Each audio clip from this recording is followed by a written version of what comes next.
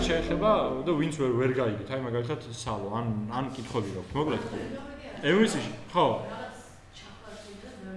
ან მოკლედ აქ ძირითადი რაც უნდა იცოდეთ, აი ვინც იციან ისინი დამეთანხმებიან, რომ უბრალოდ უნდა გაიგოთ და მიხვდეთ როგორ მუშაობს თვითონ ეს ამ ტიპის პროექტი. ხო? ანუ რა არის მოდელი, რა არის view და რა არის კონტროლერი, რომ მოდელი არის ტიპი, რომელთაც ინფორმაციას ცვლი, კონტროლერი არის ბექის ნაწილი, სადაც C# კოდს წერდა და ლოგიკას წერდა, საიდანაც ბაზაში გაქვს სტომა და ასე შემდეგ და მე კონტროლერში დაგენერირებული ინფორმაცია შენ უგზავნა views და view ამ ყველაფერს აჩენს. აი მარტო ეს უნდა გაიგოთ. დაშე ყველაფერი არის C#-ის და ფრონტის დონეზე უკვე დასული. ანუ იქ უკან ლოგიკა C#-ზე წერ და აქეთ კიდე ფრონტ, ანუ პროსტა უნდა გაიგოთ ინფორმაცია როგორ გაცვალოთ აქეთ-იქით. აბსოლუტურად ყველა ვებგვერდი შეიძლება დაშალო ისეთ მარტივ კომპონენტებად, აი მაგალითად Facebook-იც რა არის, ხო? ანუ სიტყვაზე რო დალოგინდები, შენ user და parole-ს ამოწმებს მონაცემთა ბაზაში, ხვდება ვინ ხარ, მერე შენ user ID-ს რო დაითხრებს მიდის და ნახულობს შენ მეგობრებს, მერე მიდის და ნახულობს შენ მეგობრებს რა დაპოსტილი და იმ ყველაფერს აგზავნის view-ში და view ამ ყველაფერს გიჩენს, მეტი არაფერი არა. და რაღაც კონკრეტულ სურათზე რო ლაიქს დააწვევი, მიდის ნახულობს ამ სურათის ლაიქებს და იმას ერთი ძდის. ანუ ნებისმიერი რთული კომპონენტი შეგიძლია ამ მარტივ ტიპად ჩაშალო რა. მიუხედავად იმისა, რომ PHP-ზე აწყობილი Facebook თავისუფლად შეიძლება რომ MVC-ზე აიწყოს იგივე სტილის ვებგვერდი. ნუ იგივე დატვირთვით არც არაფერი პრობლემა არა. ესე იგი რაც ხო, კითხვები დავსვით. ეს MVC ხო ახალი შემოსული? არა. დაჟე უფრო ადრე თუ არა? არა, 27, ხო? ეხლა ჩვენ რასაც ვაკეთებთ ჩვეულებრივ ვებ აპლიკაციასთან შედარებით? ანუ ჩვეულებრივ ვებ აპლიკაცია არასდროს არ ამიწყია უბრალოდ და ამიტომ ვერ გეტყვი რა შედარება, მაგრამ აქ რაც მომწონს და რაც არ ვიცი იქით არის თუ არა, შენ ქონია შეხება? ჩვეულებრივ აპლიკაციაშიც როგორი მომენტია? C#-შიც იქცე, ხო? ASP-ში იწე, ხო? ყველაფერი ერთად იწე. ან PHP რო არის კოდის და ფრონტის ვიწერია ერთ ფაილში. ASP-X-ის გაფართოება. PHP-ს რო არისოდა. აი, მეტობანაკლებობის ნიშნები ხო, ისინი რო გამოიტანო ეხო ძალება ყველაფრის, ნუ მაგით გამოდის. პირდაპირ ესე რო აიღო როგორც view-ში დაწერო და მე კონტროლერს მიაბა, ეგრე არ არის რა. ერთი გვერდი არის ერთი page-ი ესე. და აქ კიდე ყველაფერი გაყოფილია რა. MVC-ის მუღამი ეგ არის.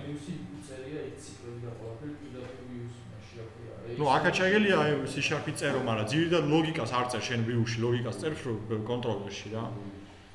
სანამ ესე იგი გადავალთ დღეს რაც უნდა ავხსნათ იმაზე, ანუ ეხა მინდა უცებ გითხრათ რა, ანუ HTTP request-ი რა არის. ანუ ესე იგი ჩვენი კომპიუტერები შეგვიძლია აღვიქვათ და ნებისმიერ სხვა მოწყობილობა კლიენტად და სერვერად შეგვიძლია აღვიქვათ ის სერვერი რეალურად სადაც დევს სიტყვაზე MVC-ზე დაწერილი ვებგვერდის კოდი ან ნებისმიერი სხვა ენაზე გაკეთებული კოდი. სხვა ენაზე დაწერილი საიტი, ხო ვებგვერდი. და ჩვენი კლიენტი რაღაცა პროტოკოლის მეშვეობით ურთიერთობს სერვერთან. ანუ ეს ახლა რას ნიშნავს? ბრაუზერში ჩვენ რო ბრაუზერს გავხსნით და ჩავწერთ სიტყვაზე geolab.edu.g. ესე იგი geolab.edu.g არის დომეინი. ამ დომეინს აქვს თავისი IP, რომელიც არის 5.175.2.145. იქა. ჰა? იმპორტზე რა. იმპორტზე მეგონი ფლესკის ისაა, მაგრამ paroli გჭირდება. ანუ ესე იგი, ამ IP-ზე ანუ იმ კომპიუტერზე, სადაც დევს geolab-ის ვებგვერდის კოდი, იმ კომპიუტერის IP არის ეს 5.175.2.145. ამის გაგება შეიძლება CMD-დან რო დაპინგო უბრალოდ ეს დომეინი. ამ IP-ზე არის მიბმული დომეინი, რომელსაც ქვია geolab.edu.g. ეს იმიტომ რომ ანუ ეს დომეინების სისტემა საერთოდ იმიტომ შეიმუშავეს და იმიტომაც არის კარგი, რომ რიცხვების დამახსოვრება, ამ ხელა რიცხვების დამახსოვრება რო არ მოგიწიოს, უფრო მარტივია რომ დაიმახსოვრო სიტყვები. და კიდევ ამ სიტყვებს მე სახელს აქვს ლოგიკური დაბოლოებები, მაგალითად G არის ჯორჯიას ქვეყნის, ან ჩვენი ქვეყნის დომეინი, com არის commercial, US არის ამერიკის, UK არის United Kingdom-ი და ასე შემდეგ, კიდე ლოგიკურადაა გაყოფილი. როგორ? ხო, ის ახლა ქართული დომენებიც, კი, ანუ ქართული ასოებით აკრეფილი დომენებიც. კ არის, გ არის. გ არის. გ, ხო. საუნდა ყოფილი. და ასე შემდეგ. ვაფშე გ-ს გათხრება უნდათ გერმანელებს, როგორც ვიცი და მე არ მისცეს იმათ ხო D აქვთ. გ-ც უნდათ. და ჩვენ გვაქვს. და კიდე კაი კარ გავაკეთეთ ჩვენ. ხო. თურქეთს აქვს და U აქვს უკრაინაში. ტერ და ხო. აზერბაიჯანს აქვს AZ და არმენიას AR-ი თუ AM-ი? AM-ი აქვს. აზ ხო. აზ აზერბაიჯანს აქვს AM-ი სომხეთისა. ხო, მოკლედ და ეს დომენები არის მიბმული IP-ებთან და ამ ყველაფერს უზრუნველყოფს DNS, domain name service. ესე იგი DNS-ი რას აკეთებს? შენ რო ჩაწერა ჯეოლა ბედუჯის DNS-ის საშუალებით ამ დომეინს, ანუ DNS-მა იცის რომ ეს დომეინი არის მიბმული იმ IP-ზე და შენ მოთხოვნას აგზავნის იმ სერვერზე, იმ IP-ის მქონე სერვერზე. ეხლა მოთხოვნა საერთოდ რა არის და როგორ ხდება? ანუ ინტერნეტის საშუალებით მოთხოვნა იგზავნება სერვერთან, სერვერი ამ მოთხოვნას ამუშავებს და უკან კლიენტს უბრუნებს მოთხოვნის შესაბამის პასუხს. აი ესე ხდება. ესე იგი, და ეს მოთხოვნები იგზავნება HTTP პროტოკოლით. ანუ შემუშავებული hypertext transfer protocol ქვია. შემუშავებული არის ესეთი სისტემა, რომ რაღაცა კონკრეტული სახის ბრძანება გაიგზავნოს სერვერთან, სერვერმა ეს ბრძანება მიიღოს, დაამუშავოს და უკან გამოუგზავნოს პასუხი პლუს თუ რამე აქვს გამოსაგზავნი ეგ. ეხლა ჯეოლა ბედუჯის რო წერთ. ხო? და ვაწვევით enter-ს რეალურად იგზავნება ბრძანება სერვერზე. ამას გაჩვენებთ აი აქედან. აი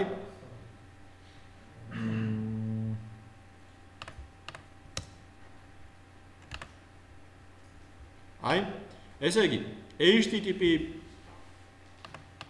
ბრძანება გაიგზავნა სერვერთან და ამ ბრძანების მეთოდი იყო get და ლინკი სადაც ეს ბრძანება გაიგზავნა იყო ჯეოლა ბედუჯი. სტატუს კოდი არის რაც დაგვიბრუნა პასუხად სერვერმა. პასუხად დაგვიბრუნა 200 კოდი, ეს 200 კოდი არის ყველაფერი რიგზია და უკან პასუხიც მოგეციო. აი მწვანე მაგიტოა. და ამ დაბრუნებული პასუხი იყო აი ეს. აი ეს არის პირველი გვერდის კოდი. HTML კოდი. ეს HTML კოდი რო დამებრუნა, შემდეგ ადგა და Google Chrome-მა ეს HTML კოდი ვიზუალურად მაჩვენა. შემდეგ ნებისმიერ სხვა ღილაკს რო დავაწვევ. იქაც აი ამ კონკრეტულ ლინკზე გაიგზავნება ბრძანება, ეხლა ცუდად თქვენ, აქ preserve login უნდა მექნა და ეს უნდა წამიშალა და ეხლა აი სწავლებაზე რო გადავიდე. ანუ ისევ აი კურსებზე, აი ამ ლინკზე, ჯეოლა ბედუჯი KG courses გაიგზავნა ბრძანება, ისევ დამებრუნა 200 და აი ეს დამებრუნა. ეს არის უკვე ამ გვერდის HTML კოდი. ხო, ანუ ეს გადასვლები რეალურად ეხლა თქვენ სანამ ამ თემებში და საერთოდ ტექნიკურ თემებში გაერკვევლოდით, ვინც არ ყოფილიყავთ გარკვეული, თქვენთვის ძალიან მარტივი ოპერაცია ღილაკს დავაწევოდი და ის იმ გვერდზე გადაყავდი, ხო? და რეალური პროცესი არის ესეთი, რომ Chrome გზავნის ბრძანებას სერვერთან, სერვერი ამ ბრძანებას იღებს, ამ ბრძანებას ამუშავებს და ბრძანების შესაბამისად პასუხს გიბრუნებს. ანუ 404 პასუხი რეალურად არის, როდესაც ვერ მოიძებნა რაღაცა კონკრეტული გვერდი, ხო? აი error კოდების ჩამონათვალი არის აქ. ესე იგი 10-ით რაც იწყება, დავიგიდოთ.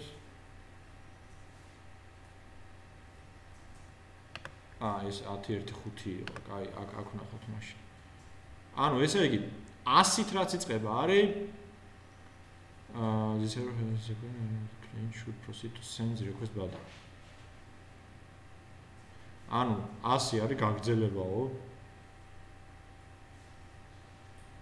200 არის success-ი, 2-იანით რაც იწყება არის success-ი, ანუ ეს ბრძანება რომ მიიღო, ანუ რაღაც წარმატებულ პასუხს უბრუნებს სერვერი და შემდეგ კიდე იშლება ეს თვითონ 200 რაღაცების კიდე მიხედვით, რომ რას უბრუნებს, რომ 204 არის, რომ ბრძანება კი წარმატებულია, მაგრამ კონტენტი არ არის, რაც უკან უნდა დაუბრუნოს სერვერმა კლიენტს და ასე შემდეგ.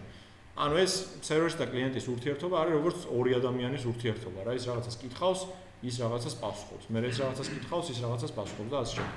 რაც იწყება 3-იანით არის redirection. 3-იანი არის, აი მაგალითად 301 mood permanently არის, რომ ანუ რაღაცა request-ი გაიგზავნა რაღაც კონკრეტულ ლინკზე და სერვერი ეუბნება, რომ ეს ლინკი აღარ არსებობს და ამ ლინკის მაგივრად გაგზავნის სხვა ლინკზე. Mood permanently არის კარგი SEO-სთვის, რომ ერთხელ რომ მომხმარებელი შევა იმ ლინკზე და 301 request-ი რომ დაუბრუნდება რაღაც სხვა ლინკზე გადასვლით, ხო? ანუ Google და ნებისმიერ სხვა საძიებო სისტემები ხვდებიან, რომ კონტენტი აქ აღარ არის და დევს იქით და მე უკვე როცა მომხმარებელი დასერჩავს, პირდაპირ იქით ლინკზე შეღავთ. 301 ეგა. ნუ კიდე იშლება შიგნით ძალიან ბევრნაირი ტიპის პასუხით, ხო? 4 არის უკვე კლიენტის ერორი. ანუ როცა 4-იანით იწყება ამოვარდნილი ერორი, значит, შენ ვერ აკეთებ რაღაცა სწორად. ან არარსებულ ლინკზე შედიხარ, ან forbidden-ი არის, რომ აკრძალულია იმ ლინკზე შესვლა, ანუ იქ ფაილებზე წდომა არ არის გახსნილი და ასე შემდეგ. როგორ?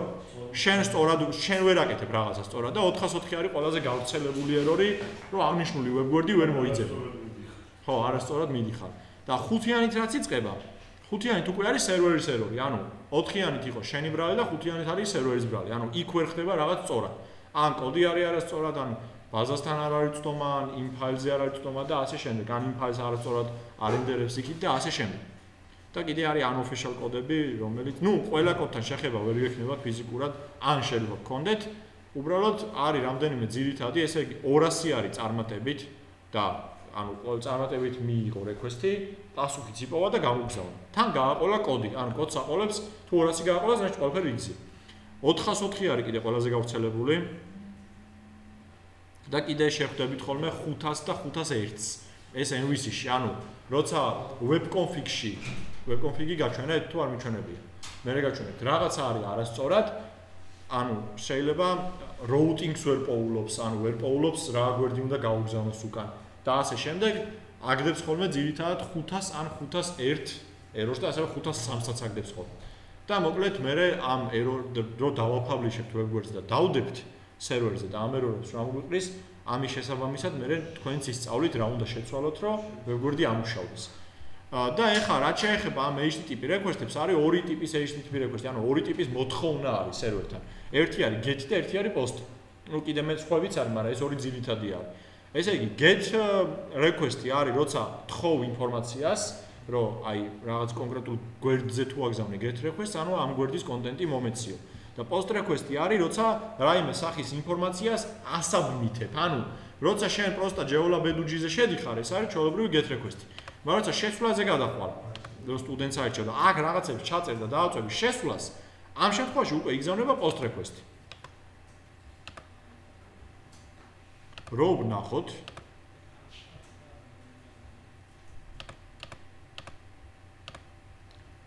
აი login-ზე აი request მეთოდში უკვე წერია post-ი.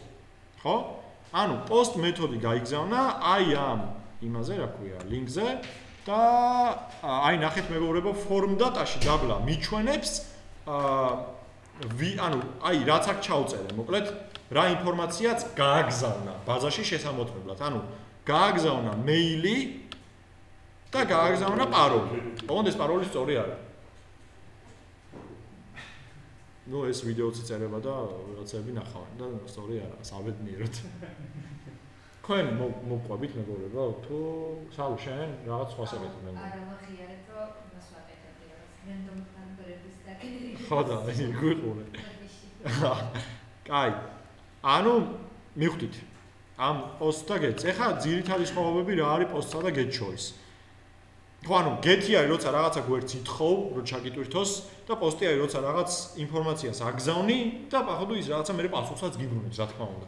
ეხლა ძირითადი სხვაობები რაც არის get და post შორის, როცა get მეთოდის იმ გვერდზესაც გახარ, რომელმაც get მეთოდი უნდა გააგზავნოს, დარეფრეშების დროს არაფერი არ ხდება და როცა post იმ გვერდზე გახარ, რომელიც შემდეგ post მეთოდს აგზავნის სხვაგან, იმ გვერდს რომ დაარეფრეშებ, გეუბნება რომ აი ეს ინფორმაცია რაც არისო, ჩაწერილიო, ან იყო ჩაწერილიო, ახლიდან ხო არ გინდა რომ გავაგზავნო. იმიტომ რომ რეალურად post მეთოდის დროს ინფორმაციის გაგზავნა ხდება სერვერთან. bookmark-ის გაკეთება get მეთოდის გვერდზე შეიძლება post-იან, ანუ post-ი რო აგზავნი, რასაც აბრუნებს, ის რაღაცა ცალკე გვერდი არ არის, ამიტომ არ ვერ გააკეთებ.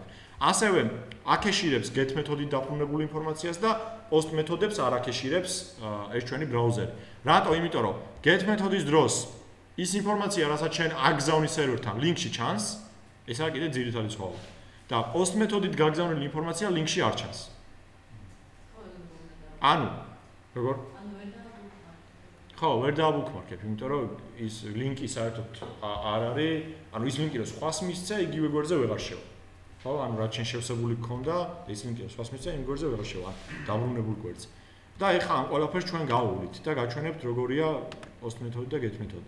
ამიტომ თუ აი დაბლა წერია რომ თუ შენ ხმარობ პაროლებსო, აი security-ში, თუ ხმარობ პაროლებსო და ეგეთ sensitive ინფორმაციის გაგზავნა გინდა სერვერთანო, მაგ შემთხვევაში არავითარ შემთხვევაში არ იხმარო get-ი. და ასევე get მეთოდს აქვს შეზღუდვა, მხოლოდ აი ამ კოდირების, ჩვენთვის ნაცნობი კოდირების ქერექტერები შეიძლება გამოჩნდეს და post-ის დროს არ აქვს მნიშვნელობა რანაირი Unicode-ით და რანაირი სიმბოლოებს გაუშვებს სერვერთან. და ასევე post-ს არ აქვს შეზღუდვა სიმბოლოების რაოდენობაზე. post მეთოდის დროს შეგვიძლია გამოიყენონ შეზღუდავი რაოდენობის სიმბოლოები, ანუ შეგვიძლია გააგზავნო რაღაცა ცვლადი, რომელიც არის 2058 ქერექტერზე მეტი სიმბოლოების რაოდენობის. get-ის შემთხვევაში ამას ვერ იზავ, ანუ იმიტომ რომ get-ი ლინკში ჩანს ზევით, ამიტომ 2058 სიმბოლოზე მეტის არ უნდა იყოს get request-ის ზომა. ანუ ეს ლინკი, სადაც აგზავნი get request-ს. ეხლა რომ გადავიდეთ ისევ ჩვენ თემაზე, რასაც წინაზე ვაკეთებდით, ესე იგი კონტროლერებში ჩვეულებრივ დავამატებ კონტროლერს, აქ empty კონტროლერს ავირჩევ ყველანაირი.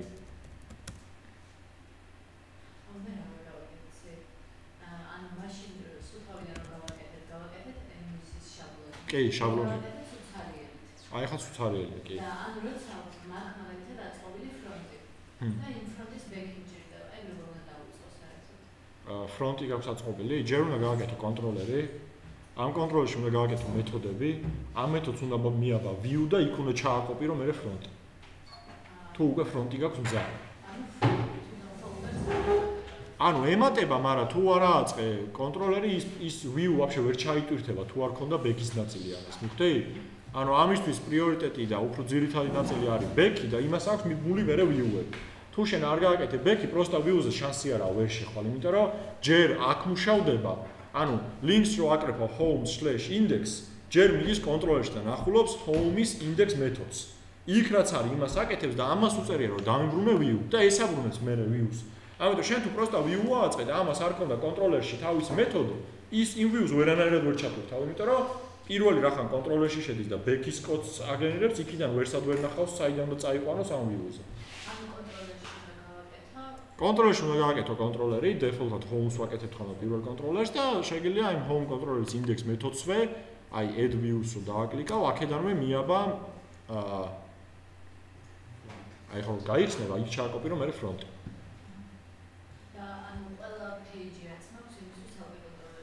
არა, კონტროლერებს აკეთებ ძირითადად ლოგიკურად, ანუ მაგალითად თუ რაღაცა გაქვს რეგისტრაციის კონტროლერი, შენ რეგისტრაცია თუ გაქვს საიტზე, შეგვიძლია გააკეთო account controller. და account controller-ში ჩააგდო ყველაფერი, რაც ეხება user-ის რეგისტრაციას, user-ის პროფილს და ასე შემდეგ. ანუ ცალკე მეთოდი გქონდეს ლოგინი, ცალკე მეთოდი გქონდეს. აი მაგალითად როგორც არის შაბლონში, რომელიც ჩვენ წინაზე გავიარეთ. აი ხა უცებ გაჩვენებთ.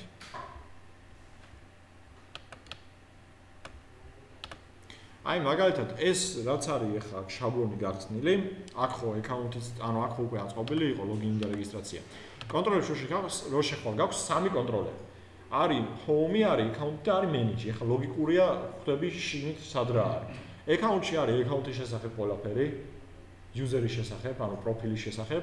manage-ში სავარაუდოდ იქნება ადმინისტრატორის პანელის, ანუ სამართავი პანელის მეთოდები და home არის ყველა დანარჩენი სხვა, რაც შეეხება menu-ს, ანუ გაქვს კონტაქტი, გაქვს about-ი და გაქვს ჩვეულებრივ ინდექსი, ანუ თავარი თავფურცელი. აი account-ში რო შეხვალ, ნახე რამე, აი აქედან შეგვიძლია ჩამოშალო და ნახე რამე, არის confirm email მეთოდი. ანუ email-ის კონფირმაციის მეთოდი, forgot password მეთოდი.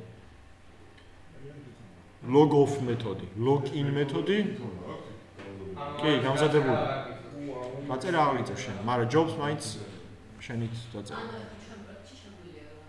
შეგიძლიათ გამოიყენოთ, მაგრამ იმდენად მარტივია login და რეგისტრაციის და იმის აწყობა თქვენთვისაც მე შეხედავთ რო ავაწყობთ, რომ ანუ ძალიან მარტივად გააკეთებთ login-საც, რეგისტრაციასაც, პაროლის აღდგენასაც, კონფირმაციასაც და რასაც გინდათ რა.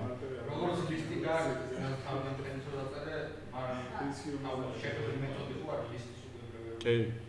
აი ეს შაბლონები კი ბევრი არის საკმაოდ, მაგრამ ეს ლოგინის და რეგისტრაციის დროს შენ თვითონ ხელი დაწერ ძალიან მარტივად. აი send code-ი არის, verify code-ი, ჰა?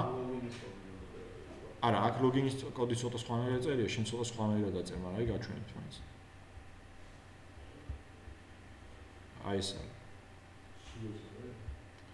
ეს არის, როცა ხო, სულ ესაა. მაგრამ აქ მოკლედ რაღაცებია კიდე ჩასამატებელი და მთელი ამბები, მაგრამ ჩვენი დავწერ ძალიან მარტივ ენაზე, გასაგებ ენაზე, რაც იცით იმ თულების გამოყენებით C#-ში რა. ამაზეც მეგობრებო გადავალთ. ანუ ესეთია მოკლედ სავარაუდო განაწილება. რა თქმა უნდა შეზღუდული არ ხარ, შეგიძლიათ კიდე ყველა გვერდს თავის კონტროლერი გაუკეთო, მაგრამ ხო, ნუ არ არის საჭირო, მაგრამ შეიძლება მაინც ქნა. მომენტ რო დაფიქრდე SEO-სთვის კარგი იქნება თუ ყველა გვერდს თავის კონტროლერი ექნება, რა მხრივ იცი? როცა Google-ში რაღაცას ეძებ, პირველი ხო რეალურად ლინკში ეძებს რაღაცებს. რაღაც სიტყვას ეძებს ლინკში, ამიტომ შენ თუ გააკეთებ სიტყვაზე ხო, product controllers და იქ ცალკე account controllers და ასე შემდეგ. ნუ რაღაც ხრივ მოდი ამას უფრო კარგად დავსერჩავ და მე თვითონ წავიკითხავ, აბა როგორ საერთოდ ესე ვაკეთებთ ხოლმე, რომ ძალიან ხა 1000 კონტროლერი რო გქონდეს და ყველა გვერდს მაგრამ ცალკე კონტროლერი რო არ უკეთო, ესეთი სტანდარტია, რომ შეგიძლია ადგე და თემატურად დააჯგუფო რაღაც გვერდები და ის გვერდები მოაქციო თითო-თითო კონტროლერში, ხო?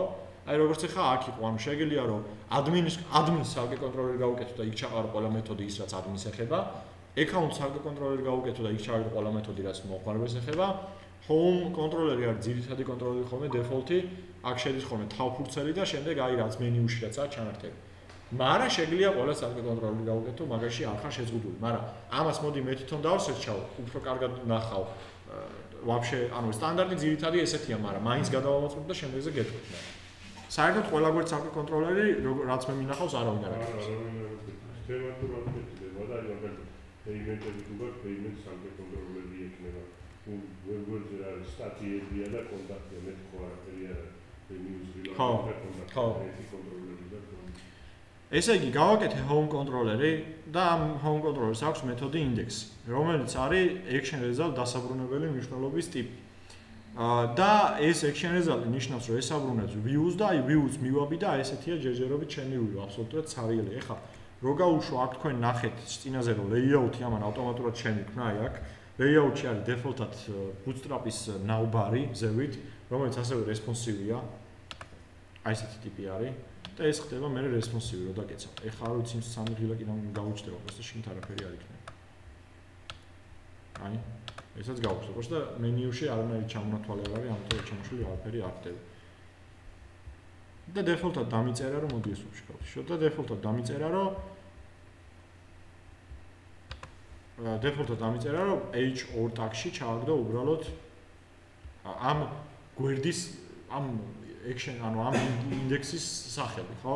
ამ გვერდის სახელი. Layout-ში ჩვენ გვახსოვს, რომ აი render body სადაც წერია, იმ კონკრეტულ ადგილში სვავს იმ გვერდის კოდს, რომელ გვერდზეც გადაგიხარ. ანუ რეალურად როგორც წინაზე განვიხილეთ, საიცაც ყოფესე layout-ში გაგაქვს ის ნაწილი web გვერდის, რომელიც ყველა გვერდზე ან უმეტესობა გვერდებზე მეორდება და რა თქმა უნდა შეიძლება გქონდეს 2 ან 3 layout-ი. მაგალითად, ერთი layout-ი გქონდეს მომხმარებელი, რასაც ხედავს იმ გვერდებისთვის და მეორე layout-ი გქონდეს ადმინისთვის. ადმინის layout-ში ახლა სტანდარტულად არის ხოლმე აი CMS-ი რაც არის, მარცხენა მხარეს ან ზედა მხარეს არის ადმინის მენიუს ჩანართები. მაგალითად, სადაც ნახულობს მომხმარებლის დარეგისტრირებულ მომხმარებლებს ან გაყიდულ პროდუქტებს, ან პროდუქტების ჩამონათვალს და ეს ყველაფერი რო გააკეთო მარცხენა მხარეს ჩამონათვალს მენიუში, ხო? ის მენიუ შეიძლება ჩასვა ადმინის layout-ში და სადაც არ უნდა გადავიდეს ადმინი თავის პანელში, ყველგან ის მენიუ იქნება. ხო, იმიტომ რომ კოდი რატომ უნდა აკოპირო და ყველა გვერდზე ცალ-ცალკე ხო არა გადააკოპირებ ამ იმას, просто ტყუილი წვალებაა და თან მეტი ისაც არის, ხო? ანუ ცუდიც არის. აი თუნდაც შეცვლა არ დაგჭირდეს რამის იმ მენიუში, ხო? უნდა შეხვიდე ყველა გვერდი უნდა გახსნა და ყველგან უნდა შეცვალო. თუ layout-ში გექნება გატანე, თუ layout-ში შეგნი, ყველა გვერდზე ავტომატურად შეიცვლება. ხო, ანუ layout-ის დანიშნულებას მიხვდით ხო ყველა? ანუ ფუტერი და ეს ფუტერი, header-ი და რაც მეორდება რა. გაქვთ იმეს კითხვა layout-თან დაკავშირებით? ესე იგი, წინაზე ასევე ვთქვით, რომ view start CSS/HTML-ი ავტომატურად შეიქმნა და view start CSS/HTML-ში წერია, რა უნდა იყოს აბსოლუტურად ყველა გვერდის layout-ი. ანუ აქ წერია აბსოლუტურად ყველა გვერდის layout-ი არის layout CSHTML ფაილი, რომელიც არის share-ში ჩაგდებული.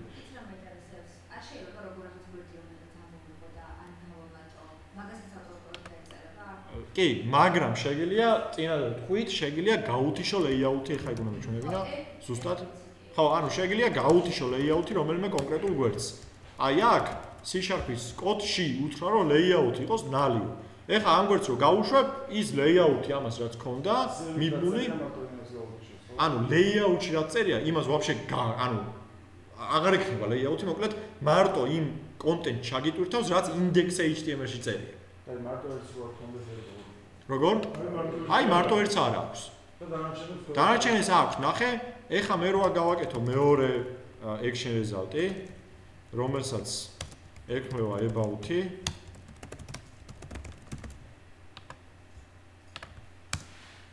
ეხლა ის რო გავუშვა, ამას ჩვეულებრივ აქვს layout-ი, ნახე? აი, ამას აქვს layout-ი. მაგრამ index არ აქვს layout-ი. რატო? იმიტომ რომ index-ზე მიწერია რომ layout-ი ნალი იყოსო და about-ზე არაფერი არ მიწერია. თუ არაფერი არ მიწერია, default-ად view start-იდან ეუბნება რომ თუ შენ layout-ში ან რამე სხვა layout-ი არ გიწერია, ან ნალი თუ არ გიწერია, ზრდაჩი შენი default layout-ი არის ქვედატირე layout CSHTML ფაილი. layout-ი არის და default layout-ი არის layout ფაილი. აი თქვათ ეხლა action result-ი დამატე. ხო. ცალკე გვერდია. ცალკე გვერდია. გამოვაჩინო, მენიუში როგორ უნდა გამოვაჩინო. მენიუში შეგიძლია შეხვიდე layout-ში, აქ ნახო სად უნდა ჩაწერო მენიუ, სავარაუდოდ უნდა ჩაწერო აი აქ, ულლიში, აი აქ.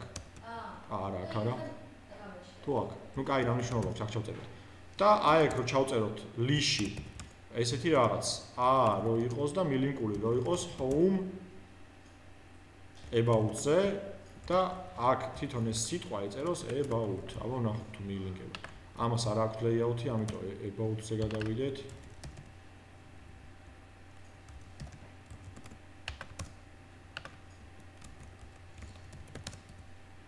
აი ნახე, აქ გაიჩნდა.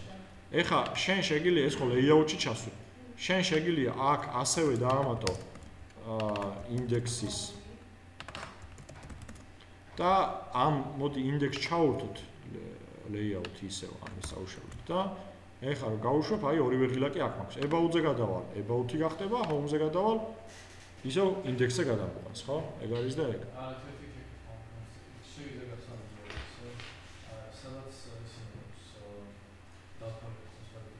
აბა სად about-ში? კონტროლერში. აი layout. აი? ინდექსი აი ეს მარტივი გვერდია.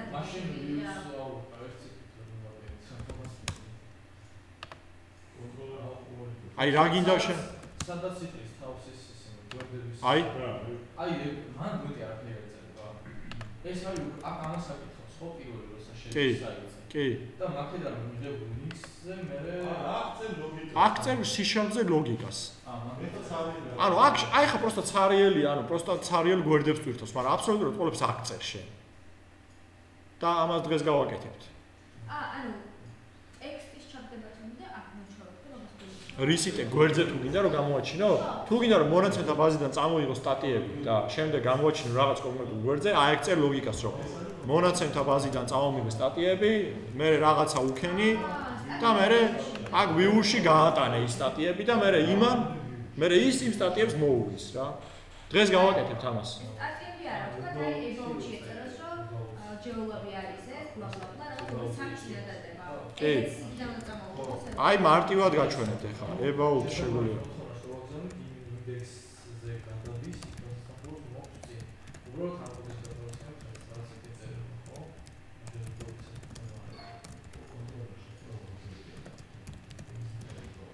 გვერდების ესე მე მგონი არ ქვია, მაგრამ მაინც. აი მაგალითად view-ბეგი წინაზე განვიხილეთ, რაც იყო, ხო? უბრალოდ იყო ძალიან მარტივი ცვლადის ტიპის ის იყო, ელემენტი იყო, რომელზეც თომა აქვს ამ about-ში შექმნილ view-ბეგზე თომა აქვს about views. ანუ აი ამას. და აქ თუ მე ხა HR-ში ჩავაგდებ ამ view-back about text, ოღონდ რა თქმა უნდა ძაღლუკათი, იმიტომ რომ ეს C# კოდი არის, C# ცვლადი არის. აი აქ რო შევალ H4-ში გამომიჩენს იმ ტექსტს, რაც მე იქ ჩავწერე. ხო, არა, ის სათაურად და იმის ქვეშ ტექსტად რო ჩანდეს. ნებისმიერ რაღაც შეგიძლია. რა HTML ტაგში ჩასვაო view-ბეგით გამოტანილი იქიდან ფლაც. HTML-ი ვით კი არა HTML-ია. HTML-ი აქ რასაც წერე. უბრალოდ HTML-ს აცოცხლებ რა ფუნქციას აძლევ რომ H4-ში გადაცვალე და პირველად ჩაწერე. ანუ, ხო, ანუ ტექსტი კი არ ჩავწერე, იქიდან წამოღებული ცვლადი გადავეცი. წინაზე როგორც გავაკეთე. ტექსტი მაინც ხარ. როგორ? აი ეხა აქ რო შევცვალო, აი აქ რო შევცვალო და პროსტა ჯეოლაბი რო დავწერო, რო გავუშვებ,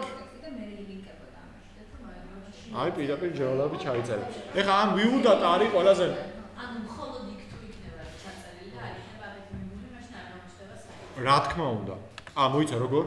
ხო, აქ თუ view-bag about text-ი დაწერე და აქ თუ არ ჩაწერე view-bag about text-ი, რა თქმა უნდა არაფერი არ გამოჩნდება. მოკლედ, ესე იგი, შენ კონტროლერიდან, აი კონტროლერად ანუ კონტროლერში სასწავლო. ანუ რო იმას ერთმანეთს ოფცინთხოვნა, ოდნავ ჩუმატა შეიძლება დგება. ანუ აქ რო არის ბექი, რომელიც არის ჩვენ შემთხვევაში კონტროლერი, სადაც წერს იშაბზე, ეს აგზავნის ინფორმაციას view-ში. ეს თავზე უნდა დამეწერა. არის დაგაბოთ. ანუ ეს არის front-end. ისევ გავუკეთე. და აქ წერე HTML-ს. ხო? და ამ ყველაფერს აკეთებ მოდელის საშუალებით. ნუ, აქედანაც და იქიდანაც. ანუ ბექი არის კონტროლერი.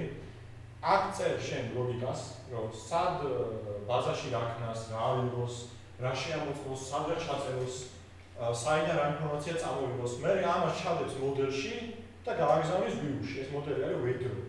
წარმოვიდგინეთ და მე კონტროლერი იყოს ფრონტი, ან view, მე კოდი ან wait-row და რაღაცას ამოიღებს და როგორც მოუნდება ისე გამოაჩენს. ანუ რაღაცას H4-ში ჩასვავს, რაღაცას P-ში ჩასვავს, რაღაცას table-ში ჩასვავს, რაღაცას მე სტილებს გაუწევს, რომ ეს H4 მოეძე იყოს და ასე შემდეგ. აი ამ შემთხვევაში მოდელი რომელია? ამ შემთხვევაში მოდელი საერთოდ არ გვაქვს, ხონდა უბრალოდ ან მოდელის გარდა შეგვიძლია ინფორმაცია ვცვალოთ სიტყვაზე view-ბეგით. ანუ მოდელში წერთ უკვე კლასს, ხო? მოდელი კლასია თვითონ. ხო. ანუ ჩვენ ახლა მოდელს არ ვწერთ და view-ბეგში. ეხლა მოდელს წინაზე მოდელი გამოვიყენე. წინა შენ წინა ანუ მოდელს ბაზა რო ხარ, ისე რა? ხო, კარგი. ანუ მოდელს ბაზა რო ხარ, სადაც ხრილი იქნება მოდელი. იქნება მოდელი, მაგრამ მოდელი ასევე შეიძლება იყოს შენ მიერ შექმნილი კლასი. ხო, კლასი ხო იყო მოდელი. კი, წინაზე კლასად დავუყევ. მაგრამ მონაცემთა ბაზასთან კიდე ის კავშირია, რომ მონაცემთა ბაზაში რა თეიბლები წყვი, იმას ავტომატურად აღიქვამს მოდელის კლასები. მოკლედ ამას ყველაფერს ნახავთ. წინ რო არ გავუწევთ მოვლენებს, უბრალოდ მოდელი არის ჩვეულებრივი C# კლასი, ეს არის ჩვეულებრივი wait-row, სადაც უბრალოდ ინფორმაციას ალაგებ და ამის საშუალებით გზავნი view-ში. ასევე შეიძლება რომ მოდელის საშუალებით view ინფორმაცია გაგზავნოს back-ში. post request. ამას დღეს გავაკეთებთ. კიდევ რამე კითხვა თუ არ გაქვთ? ანუ აი ვაფშე ყველაზე მთავარი არის რომ აი ეს გაიგოთ რა. ანუ მეცო ესო გავიგე, მე რო ყველაფერი განახდა, აი არა შენ. აჰა. ანუ რა არის ეს? აი ამ შემთხვევაში რატო არ გვაქვს მოდელი და რატო გვაქვს მარტო view-ბეგი? არა, მაგალითი რა. ანუ არა თქო, აი იმას ვიცი. ეხლა უბრალოდ მაგალითის view-ბეგი დავწერე, შემდეგ მოდელი ჩავწერე. ანუ ერთი და იგივეა, ეგ. ერთი და იგივე არ არის. ანუ view-ბეგი არის სხვანაირი რაღაცა. მოდელი არის სხვანაირი რაღაცა. view-ბეგი არის პროსტა ჭიქა და ის ჭიქა რომელშიც ერთ რაღაცას ჩადებ მარტო. მოდელი შეიძლება იყოს უფრო მრავლის მომწვევი. მაგალითად მოდელი თუ არის კლასი და არის ეს კლასი მომხმარებლის კლასი, შეგვიძლია იმ მოდელში ჩავეღო მომხმარებლის სახელი, გვარი, ასაკიწლოვანი რაღაცა წონა და ასე შემდეგ. და view-ბეგი არის წარმოიდგინე ჩადო მარტო მომხმარებლის სახელი და გაუშვა იმაში. ამ view-ბეგს მე და კიდე მოკლედ ბევრი გასვლა კლასი. კი, შეიძლება. და ლისტი შეგიძლია. ჯეოლოგზე რო დავწეროთ, რომ ჯეოლოგი არის ესეთ ეს ლაბორატორია. string ჩავდებ view-ბეგში, იმ ჭიქაში და ამ ჭიქას უყურებს views და იმ ჭიქაში ჩავიღე და ამოიღო და H4-ში ჩასვა. აქ მოდელი რატო არ გვაქვს? იმიტომ რომ მე არ დამწერე. მივწერე. ხო, ამ შეგვეძლო, ხოლმე და მაგრამ გადავწყვიტე, რომ გადავწყვეტე რომ ვიუბები დავწერა და მაგ. მივხვდი. ჩესნად.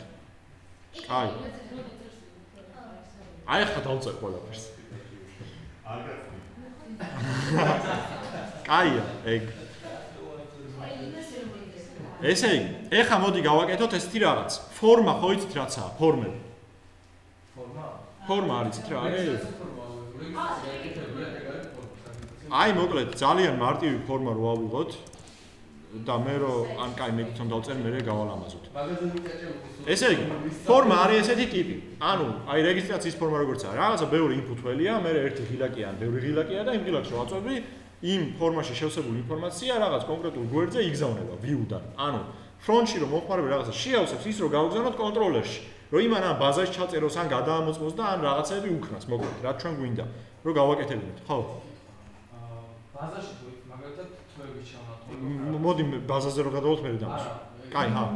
ჩვენ ხო პოსტით ვაგზავნებთ მოთხოვნას. ან შეგვიძლია გეთითაც გავაზრდეთ. ბაზაში არა, კონტროლერში და მე კონტროლერს ვეუბნები რა ქნას. ხო. მაგრამ როცა ჩვენ ასარჩევი ოპშენები გვაქვს, ბაზიდან მოგვაქვს view-ში ვსვავთ და მე ისე უკან ვაკეთებ. გავივით. ეხა როგორი კითხვა, ეხა რომ მიხვიდე იმასთან. რეგულარულად ხო მოთხოვნას არ ვაგზავნებთ. არა, გაჩვენეთ მაგას, რა თქმა უნდა. ეხა იმ მანქანის ხელოსთან თან ვიხვიდე რომ უთხრა მოტორის დაშლა როგორ ხდება, ეგეთი კითხვა დამის. ანუ, გავაკეთოთ form tag-ი. form tag-ს აქვს რამდენიმე ატრიბუტი. ერთ-ერთი არის action-ი, ეს არის სად უნდა გაგზავნოს ამ ფორმაში შევსებული ინფორმაცია. უთხრათ რომ გაგზავნოს home save მეთოდში. სკამი წამოდი აქეთ ბავშვი. მოდი გაგიწვი არის.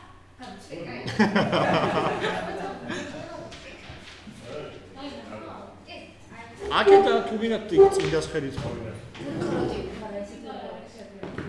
ხო, ანუ ვეუბნებით სად გაგზავნოს ინფორმაცია. მე ვეუბნებით რა ტიპის მეთოდით გაგზავნოს ეს ინფორმაცია. get-ით გაგზავნოს თუ post-ით გაგზავნოს. ეხლა მე ვაკეთებ post-ს.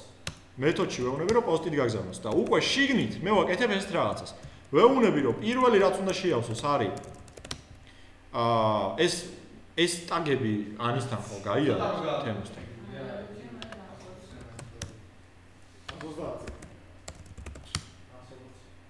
40-ზე? 135 არ ჩემი ერჩე. ანუ ესე იგი form tag-ი არის. ეს არის მეგობრებო HTML-ის კოდი ახლა რას უწევს, C# ავწერ. ანუ form-ში ვეუბნები რომ ეს შევსებული ინფორმაცია მე გააგზავნოს home save-ზე. ანუ home, აბა საათი, ეს home კონტროლერია თუ მეთოდი? კონტროლერი თუ view? home კონტროლერში save view-ზე, რომელიც ჯერ არ მაქვს, აი. ანუ save არა, save просто სახელი დავარქვი, არაფერ შუაში არა ჩაწერას. არა, რას ვიძახით, view როცა არის, ესე იგი რაც ჩანს ფრონტში, ხო? მაგას კი. კი, მოდი ბოლომდე გავიდეთ და მე უფრო კარგად მივხვდი. მომხმარებლის არა, მოდი ბოლოში რო გავალ, მე დამის ვიკითხა თუ კიდევ ვერ გაიგე. და ეხლა ვეუბნები რომ პირველი ველი რასაც შეავსებს იყოს ეს input-ი არის ის ველი რაც ჩანს ეგ არის input tag-ით და დაწერილი. ეხლა ვეტყვით რომ ამის ატრიბუტი ანუ type-ი არის ტექსტი, ნიშნავს რომ იმ ველში ჩაწერენ ტექსტს. ჩაწერენ კი არა, უნდა ჩაწერონ ტექსტი. შემდეგი type-ი არის name-ი. ეს name-ი არის იმ input-ის სახელი, რითაც მე ინფორმაციას ამოვიღებ და გავაგზავნი back-ში. გაჩვენებთ როგორ აქ ჩაწეროს მოდი სახელი თავისი, ანუ name-ი დავარქვათ, რასაც იქ ჩაწერს. და placeholder-ი არის ის, რაც ეწერება სანამ ინფორმაციას ჩაწერს, აი ქრთალად რო აწერია ხო. სახელი. ეს პირველი ინფორმაციის ჩასაწერი ერთეულია. ეხლა მეორე. მეორეში მოდი ჩაწეროს გვარი. ამიტომ ამის type-იც იქნება ტექსტი, ამის name იქნება surname და ამის placeholder-ი, ანუ მომხმარებელი გავაფრთხილოთ აქ რა უნდა ჩაწეროს, იყოს გვარი. და ერთი ღილაკი გვექნება, რომლის ტაგი არის button-ი და ამის type-ი იქნება submit-ი, ანუ ეს ნიშნავს იმას, რომ იმ button-ზე დაჭერის შემდეგ ამ ფორმა გააგზავნოს ინფორმაცია იქ ბაზაში კი არა და კონტროლერში. და დავაწვეთ ამ ღილაკს დავარქვათ რაღაცა. შემდეგ. აი იყო შემდეგ. შემდეგი. აი ეს არის მარტივი ფორმა. ეხლა რო ვნახოთ ეს ფორმა როგორია, მოდი ეს ჩამოვაგდოთ დაბლა.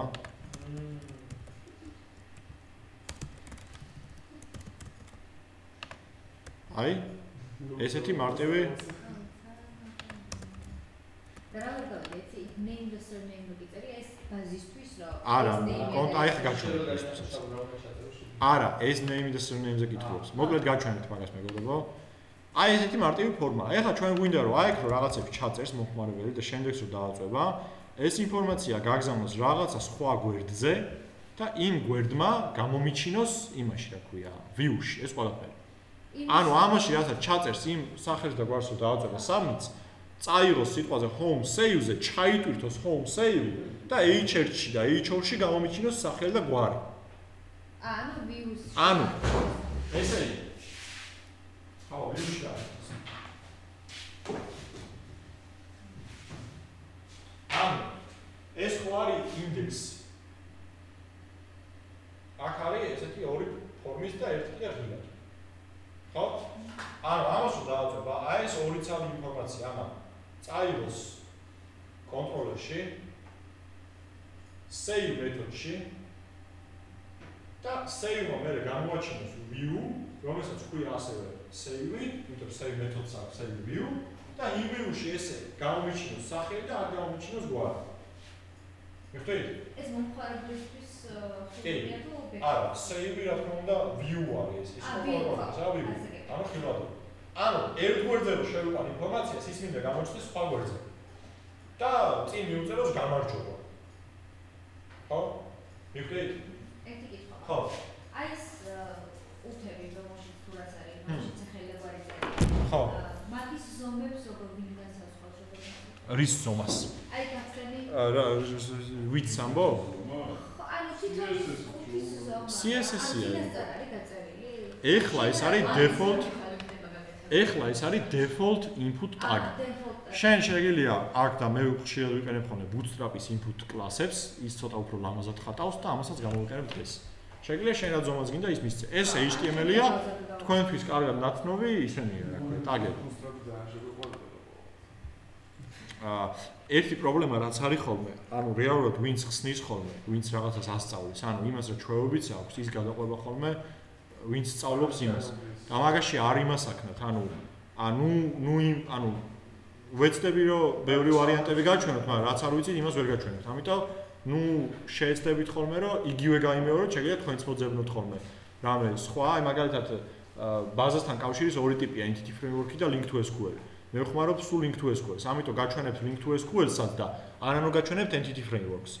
და მე თქვენი გემოვნების მიხედვით, რომელიც მოგინდებათ, ის გადაწყვეტეთ და ისი გამოიყენეთ. მე რატომღაც link to SQL-ი მომწონს და იმას ვიხილებ. ამიტომ ეგ პრობლემურია ხოლმე და თქვენ ეცადეთ რომ რაღაც სხვა გზებიც ნახოთ და რომელიც გაგისწორდებათ ის აიღეთ და ის გამოიყენეთ რა. ესე იგი, თქვი რომ ეს name და surname-ში ჩაწერილი ინფორმაცია უნდა გაიგზავნოს კონტროლერში სახელად home-ში, მეთოდში სახელად save. ეხლა ეს მეთოდი და ეს ამ კონტროლერში საერთოდ არ მაქვს, ამიტომ მე ავიღებ და დავამატებ. public action result save-ს დავაქმევ და ვეტყვი რომ დააბრუნებს views. ეხლა ნახეთ მეგობრებო, ეს save მეთოდი ხო რეალურად იღებს პარამეტრებს. იმიტომ რომ იქიდან ორ ცალ ინფორმაციას ხო ვაგზავნი ორ ცალ ცვლადს. ერთი პარამეტრი არის name და მეორე პარამეტრი არის surname. აი ეს name და surname სახელები მოდის სწორედ აი აქედან, ნახეთ? აი აქედან name, surname. მე ვეტყვი რომ ეს პარამეტრები ამანო მიიღო, ადგეს და ჩაყაროს viewback-ში. viewback credentialები დაარქვას. ესეთი viewback გააკეთოს და იქ ჩააგდოს names plus პრაბელი და surname. ანუ რაც მიიღო ისინი შეგრიბოს წინ დატოვოს პრაბელი. მე ავდგები ამას დავამატებ views და ვეტყვი რომ h2-ში გამოაჩინოს ესეთი რაღაც გამარჯობა და მე აი viewback-ში რაც ეწერა viewback credentials. viewback-ში რაც ეწერა ის მიაბას გამარჯობას, ხო? აქ ესე არ მიწერია? ხო, მართალია. ამიტომ ხა მოდი გავუშვათ. ინდექსზე ჩავწეროთ ინფორმაცია და მე ვნახოთ როგორ გავუშვებს ამ ყველაფერს post მეთოდით.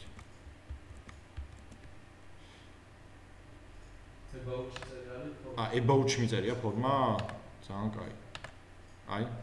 აქ ჩავწერე ალექსის, აქ ჩავწერე ამნიაშვილს და ეხლა ნახეთ რო დავაწვევი შემდეგს ჩაიტვირთება home save და გამარჯობა და ის ალექსი ამნიაშვილი წამოვა აქ. ეს რახან მოხდა მეგობრებო post მეთოდით, ამიტომ ეს ალექსი ამნიაშვილი ლინკში არ გამოჩენილა.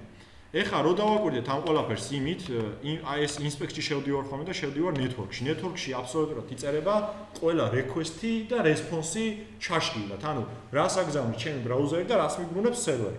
აქ ნახეთ, ეს არის ჩაწერა, recording-ი, preserve log-ი არის რომ ახალ გვერდზე რო გადადის, წინა გვერდის request response ასუფთავებს. მე ვეუბნები რომ preserve log-ი არის რომ დატოვე წინა გვერდის request response-იც რომ შევხედო საერთოდ რა ხდება. ამიტომ ეხლა რო აქ ჩავწერ ალექსის აქ ამნიაშვილს და დავაწვევი შემდეგს, აი აქ რო დავაკვირდეთ, მოხდა ესეთი რაღაცა. save home save link-ზე გაიგზავნა post მეთოდით http request-ი და აი სუდაბლა რო შევხედოთ, ანუ form data, ანუ რაც გააგზავნა ინფორმაცია, რაც ამ request-ს გააყოლა, name-ში იყო ალექსი და surname-ში იყო ამნიაშვილი. ვინაიდან და რადგანაც ეს იყო post request-ი, link-ში არ გამოჩნდა ჩემ მიერ გაგზავნილი ინფორმაცია. მიხვდით? და ამან დამიბრუნა პასუხი, რომელიც არის layout-ში ჩასმული save-ის გვერდი და იქ უკვე ჩასვა ის view-bag-ი, რო დაარენდერა, view-bag-ში რაც იყო, ხო ის ამოიღო და ჩასვა HTML-ში. აქ უკვე მიჩვენებს დაარენდერებულ HTML-ს, ანუ მე ბრაუზერში ვხედავ უკვე HTML-ს, ანუ იქ რა C# კოდის უნდა მეწეროს, იმას სერვერი სანამ მე პასუხად დამიბრუნებს ბრაუზერს, ხო? იქამდე ის არენდერებს HTML-ად და მიგზავნის უკვე HTML-ის ფაილს. შემიძლია მე შევთავაზო და H-ი საკუთარ და დავაპატარავ. რა თქმა უნდა. ის ბატონი მაგრამ. ეს აგერ გეტი გააკეთო, ჩვეულებრივ ანუ ლინკში აქ ეს გადასცემ. ჩავწერეთ. აუ ვანა აი ეს არის type submit, ანუ type submit-ი თუ არ დაუწერე, ვერ მიხვდება ეს ჯიგარი, რომ ამ ღილაკზე ტიპით გაჭერე. მაგით ვეხდება, შეგიძლია ეს ყველაფერი გააკეთო jQuery-ში Ajax-ით და უკვე მე იქ Ajax-ში უკვე jQuery-ში უნდა მიაბა კლიკზე event-ი. ამას ყველაფერს ვიზავთ. ეს არის ძალიან მარტივი ფორმა, რომელიც ინფორმაცია ясно ვერ იმოქმედებს კი. კი იმოქმედებს. ერთ გვერდზე მუშაობს? ის თემა ხუჩი ბლოკს გაიტან გარეთ. ID დაუწერე ფორმას. არა, ID-ები და რაღაცები თუ დაუწერე, ხა იმოქმედებს, ამან მარტივად უთქვა. არა, არ მინდა მოგობთ, არ იმას აქვს. აი პარამეტრებს რომ მეთოდს აძლევ, ეგ სადმე წერია? პარამეტრებს რომ მეთოდს ვაძლევ? აი name-ებში რაც წერია, იმ მარტივად მე home controller-ში ვეუბნები რომ save მიიღებს names და მაგრამ ხდება? კი. ანუ ეს ხო ეუბნება, ნახე, ეს ეუბნება რომ name-ი და surname-ი post-ით გავუშვი home save-ში. მიხვდები? მე home controller-ში ეუბნება რომ save იღებს name და surname-ზე თვითონვე link-ავს, რომ name-ში უნდა ჩასვას ის რაც input-ში, პირველ input-ში ჩაწერა და surname-ში უნდა ჩასვას ის რაც მეორე input-ში ჩაწერა. ანუ ეს რო დავწერეთ, მე add view გავაკეთეთ, ხო? ნახე, save-ი რო ეს დავწერე, მე მარჯვენა ღილაკით უთხარი add view. და ეს ნაშვება? ეგ აბავს ამ მეთოდს თავის გვერდს. ცარიელს. თუ ეუბნები რომ მინდა ცარიელი გვერდი. იქ კიდევ აქვს შაბლონური გვერდები. ეს მეგობრებო იყო HTTP post request. ხო? ეხლა მოდი გავაკეთოთ get.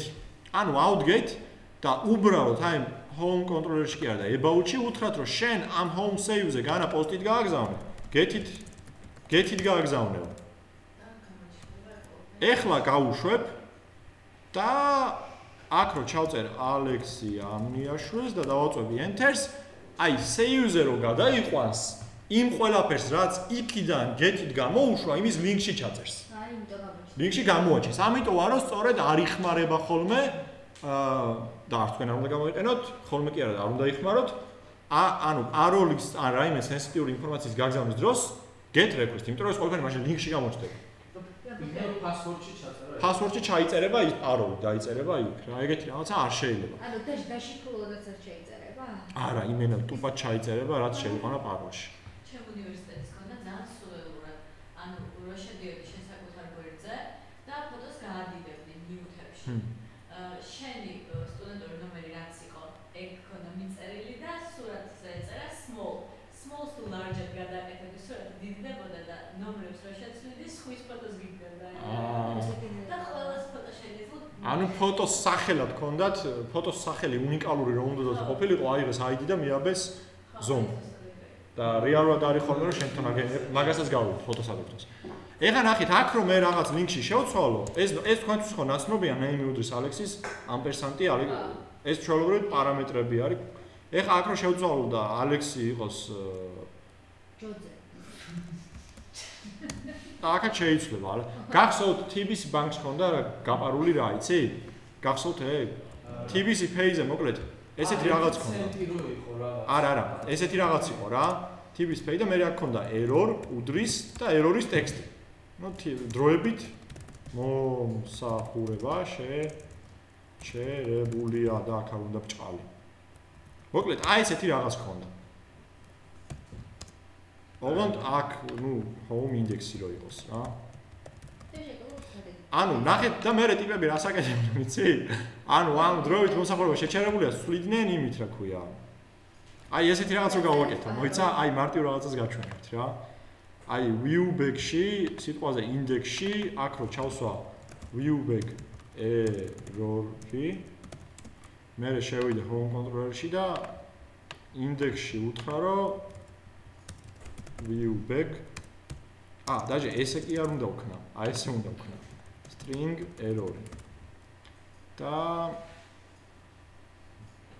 ინტერაციული ხო. მაგათ ფულის დაყრდაობაზე ქონდა. return view error-ი და აი აქ რო უთხრა about index-ში რო უთხრა რომ აქ გამომიჩნოს მოდელი პირდაპირ. ნახეთ ახლა გეძე ხო ამას ამომიგებს და ვეტყვი რომ error-ში ჩაწერე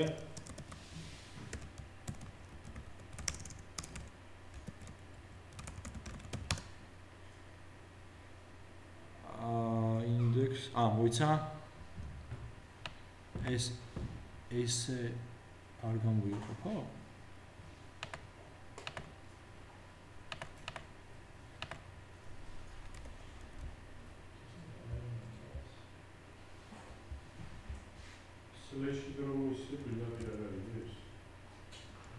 ხო, მაგრამ ეს კარჩე ესე ქონდათ გაკეთებული. მოიცა, ეს ტიპი ხო ესე გამოიყოფა პარამეტრი. მაგრამ რატო ეძებს პირდაპირ იმაში?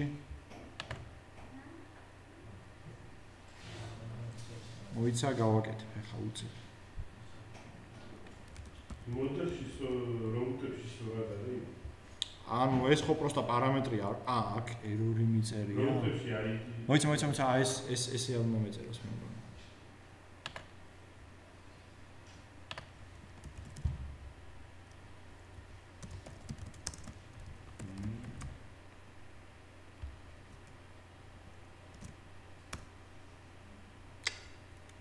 მოკლედ ლინკში ქონდათ გატანილი ეს error-ის სახელი რა, error-ის ტექსტი. და მე აქ რაღაცას რო შეცვლით, ის ტექსტი ეწერებოდა გვერდზე რა. და რა მოიწევს? ანუ რა ხვდები რა შეშესტომა? რატო შვე? ხო. ანუ აქ return view-ში ტექსტ. ვიუბეგით გაატანე ისე. ვიუბეგით მე ლინკში აღარ გამოჩნდება. ლინკში რო გამოჩნდება, მაშინ ეს უნდა ჩავსვა აქ. მე მგონი არა, პირდაპირ უნდა. კაი, მოგე აი ესე ჩავსვა. არა, ლინკი გამოჩნდება შეუძლებელი. მაშინ ესეთი რაღაც უნდა გავაკეთო და ზედმეტი ის არის. და ნებისმიერ მომხმარებელს შეეცვალა, ხო?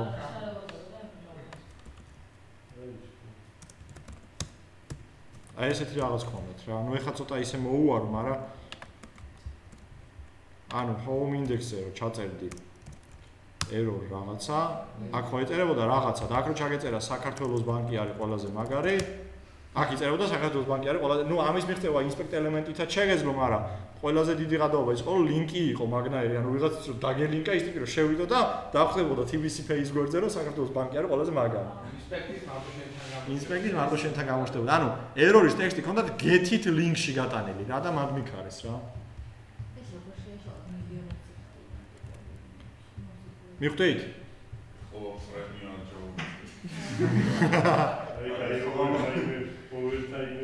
აი, ეხლა რაც შეეხება get-it გაგზავნოთ, get-it გაგზავნოთ თქვენით, ხო? მაშინ შევისვენო და გავაგრძელოთ მაშინ.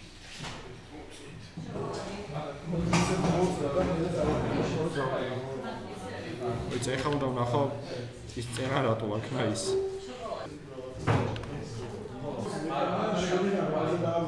მეგობრებო, ესე იგი, წერან რაზეც გაიჭედა და არ იმუშავა, ან რას ვაკეთებდი, რომ view-ში პირდაპირ ვცდილობდი, რომ გამეგზავნა views-ში, ანუ views ფრჩხილებში ჩამოსვა ტექსტი და ის გამეგზავნა view-ში. მაგრამ ეგრე არ გამოვიდა წერნა როგორც ნახეთ, იმიტომ რომ ეძებდა იმ views სახელის, ანუ view-ში ჩავწერე ტექსტი, იმის სახელის views ეძებდა, რომ ჩაეტვირთა. ანუ ცალკე რო ხსნით views, მაშინ უნდა ჩაგეწერა ერორი? აი ნახე, ესეთი რაღაც მინდოდა გამეკეთებინა. ესე იგი, ინდექსი მიიღებს string-ად აი ესეთ პარამეტრის სახით რაღაც ტექსტს და ეს ტექსტი მინდოდა რომ გამოჩენილიყო ამ იგივე index view-ში h-or tag-ში. ამას აკეთებ ესე. აი პარამეტრად რასაც მიიღებს error-ში ტექსტს, ის თუ გინდა რომ დააბრუნო view-ში, უნდა იგივე view-ში უნდა დააბრუნო ესე. ესე იგი, view name-ად უნდა გადასცე ინდექსი, ანუ თავის view და ძიმის შემდეგ მეორე პარამეტრად მოდელად, ესე ორ წერტილის შემდეგ უნდა გადასცე ის ტექსტი. ანუ ჩატვირთავს index views და მოდელს იმ index view-ში აიღებს იმ ტექსტს, რაც შენ გადმოეცი პარამეტრად. და მე რო შეხვიდე და ნახო ამისი view, როგორც არის გაკეთებული, ეს ისე არა.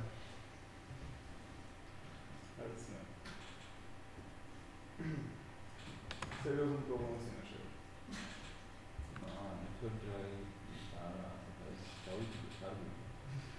როგორც არის, ესე იგი ეს view აწყობილი არის, რომ პირდაპირ ის ანუ მოდელში ხო ეს ჩააგდო, ნახეთ? მოდელში წერია ერორი. ხო, მოდელში წერია, აი მოდელში ხო ერორის ცვლადი ჩააგდო და იმ ცვლადში რაც წერა იმ ტექსტს გამოვიტანს h-or tag-ში რა. აი ცვლადი თუ ტექსტი. ცვლადია. აი სეივი არის. ინდექსი არის, რომ აი ამ მოდელში ჩააგდებს იმ ერორის ტექსტს. ანუ ეხლა ეს რას ნიშნავს? მე რო გავუშვებ ამ index მეთოდს, ვიცი რაც არის გაშვებული იმებს გავთიშავ, რომ არ გაჭედოს.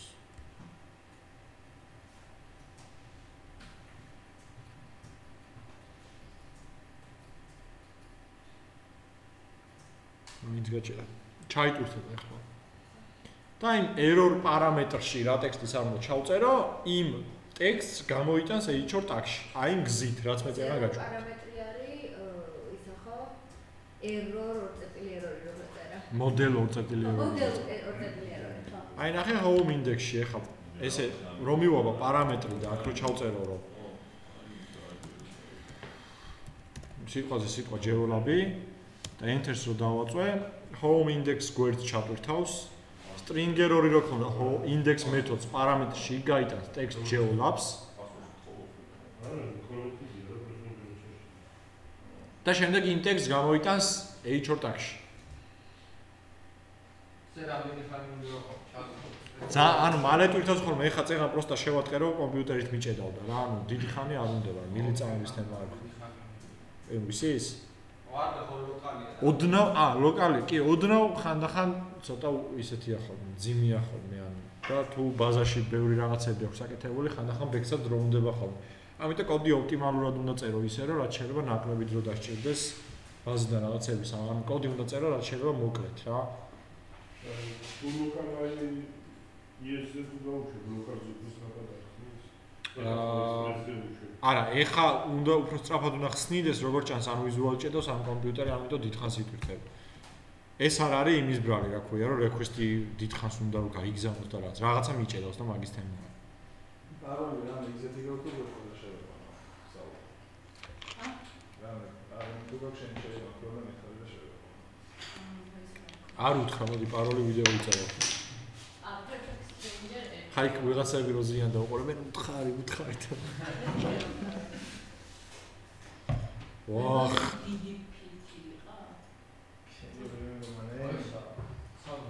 აი всё, ჩაიტვირთე, გვეშველა. ესე იგი, ტექსტად რო გამოვეცი geolab-ი, იმ ტექსტს ჩააგდებს h-or tag-ში. იმ გზით გავლით, რაც მე წეღან გითხარით.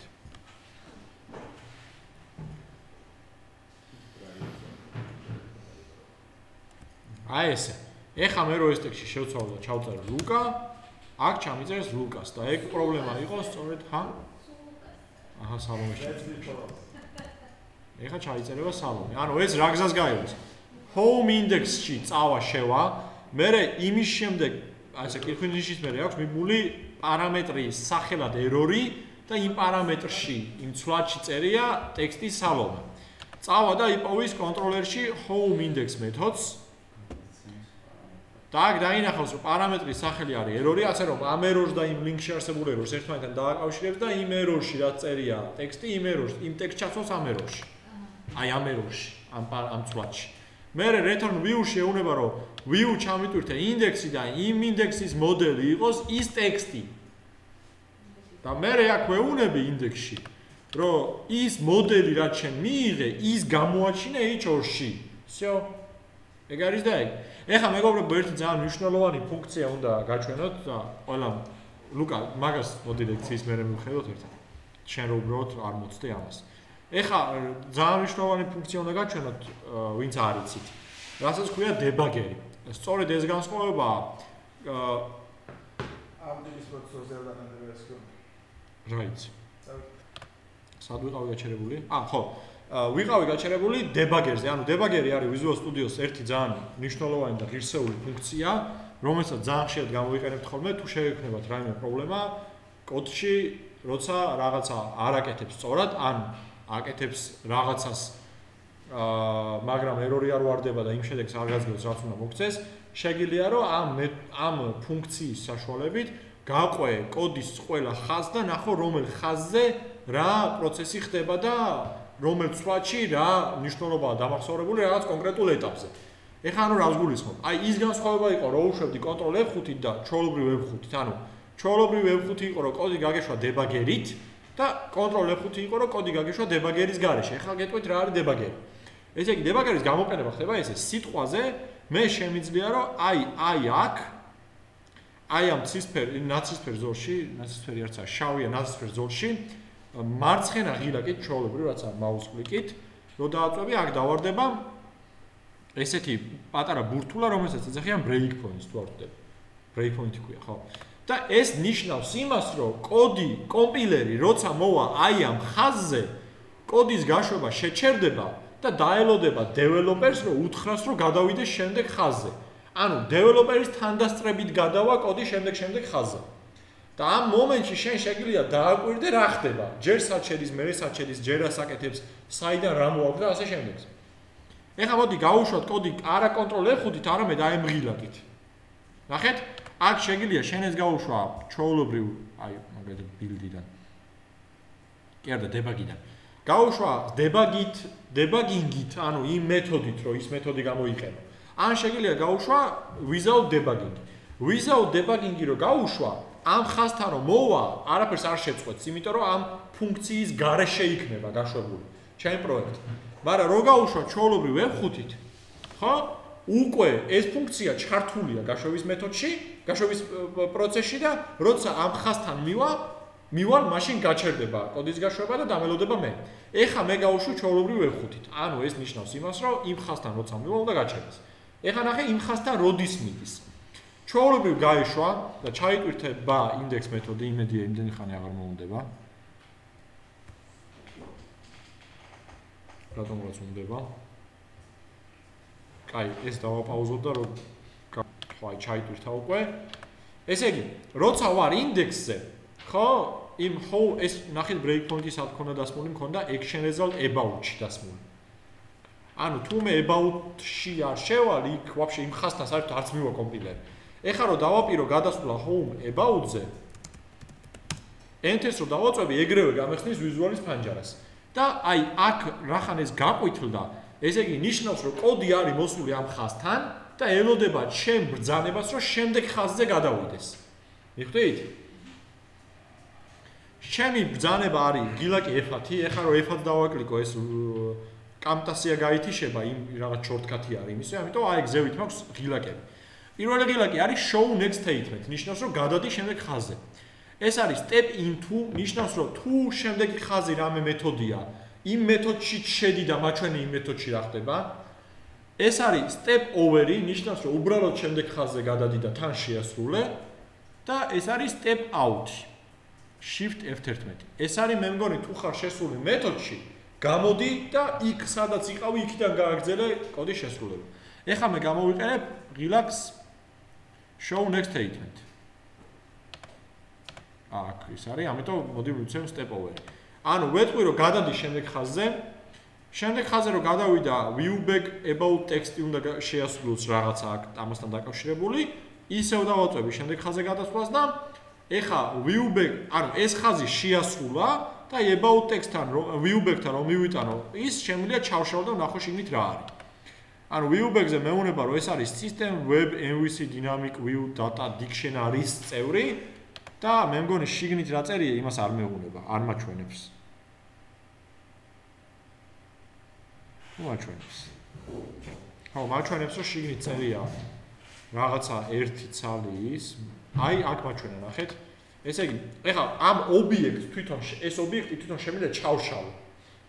ანუ view back-ზე ჯერ მეუბნება რომ არის იმ ერთ-ერთი კლასის ველი, ერთ-ერთი კლასში უფრო სწორად ეს გამოცხადებული. მე მოკლედ ამ ობიექტს ესე ნიშნის რა არის, რა შეიცავს, რა ტიპის არის და ასე შემდეგ. და აი მივაგენი base-ში არის.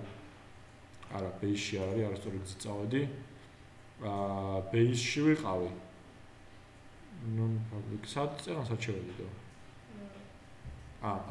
აი view data-ში შევედი. view data-ში არასწორი. ხო, აი აქ და ესე იგი key-ში მაჩვენა, რომ ამ view data-ში ერთი ელემენტი გდია და იმ ერთი ელემენტის null index-ი, ანუ ერთი ელემენტის ნიშნულობა არის about text. ანუ ამით ამა რა გააკეთა, იცი, ის ხაზი რომ გაიარა, მაშინ შექმნა view data-ში about text დინამიკური ცვლადი და მაშინ ჩააბდო. აქამდე არ არსებობდა ამისთვის view data. ეხლა კიდე რომ დავაწვევი step overs ეს მეთოდი მორჩა, ნახეთ, ეს მეთოდი ამ მეთოდმა რომ გააკეთა return view-ს მერე ნახე საწავიდა view start CSS-ში წავიდა, ნახა რა უნდა იყოს იმ გვერდის layout-ი. მერე გადავიდა უკვე როგორ? პირველი შედის view start-ში. იქიდან ნახულობს იმ გვერდის layout-ი რა უნდა იყოს. მერე იმ გვერდზე შედის. მერე იმ გვერდის title-ს ნახულობს. მერე გადადის layout-ზე. მერე ტვირთავს layout-ს. მერე შედის render body-ში. იქიდან ისევ გადავა ეხა იმ home about-ის გვერდი წამოიღო, ჩასვა და გამიხსნა ეს გვერდი. აი ეს გზა გაიარა. ამ გზის გავლა ძალიან მნიშვნელოვანია ხოლმე თქვენთვის, როცა C# კოდს დაწერთ, იქ წარმოიდგინეთ ნებისმიერ ხაზზე შეგიძლია გაჩერდე და ნახო აბა რა მოხდა. თუ სადმე რაღაცა ცვლადის მნიშვნელობა ისე არ შეიცვალა, როგორც შენ ლოგიკაში გიწერია, значит იმ კონკრეტულ ადგილზე გაქვს შეცდომა. მიგხვდით? ასევე თუ რამე შეცდომა მომვარდება, შეგიძლიათ იქ ნახოთ რა მოხდა. აი ამას უკვე კოდის წერას რო დავიწყებთ, მე მეც გამოვიყენებ, თქვენც გამოვიყენებთ და მოკლედ ძალიან კარგი თვისება. შეგიძლიათ რომ რამდენიმე ადგილზე დასვათ break point-ი. ანუ შეგიძლია უთხრა რომ როცა მოვა აქ, მაშინ გაჩერდეს, როცა მოვა აქ, მაშინ გაჩერდეს და ჩემ ბრძანებას დაერლოდეს რომ გაგრძელდეს და ასე შემდეგ. და როგორ მოვაშორებ ისევ იმას დააკლიკავ და მოშორებ.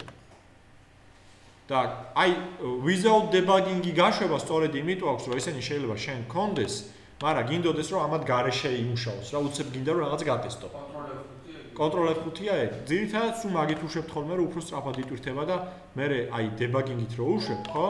მე თუ გინდა რომ ეს პროექტი გათიშო, უნდა დააწვე ამ Relax და უნდა გააგრძელო კოდის წერა, იმიტომ რომ თუ ამ Relax არ დააწვევ, ესაა დებაგინგის mode-ში. და შენ კოდს ვერ დაამატებ.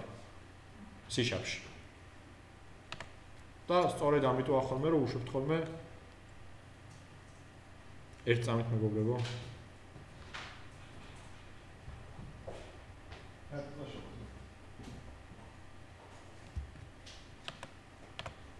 ან დებაგერს უფრო კარგად ნახავთ მე ხმარების დროს, ხო? ამიტომ მე უფრო ბევრი კოდი რო გვეწერება, უფრო მარტივად გასაგები იქნება რა საკეთებს და როდის აკეთებს და რატო. ეხლა რამე კითხვა ხო არ გაქვთ, რა დღეს გავიარეთ იმასთან დაკავშირებით.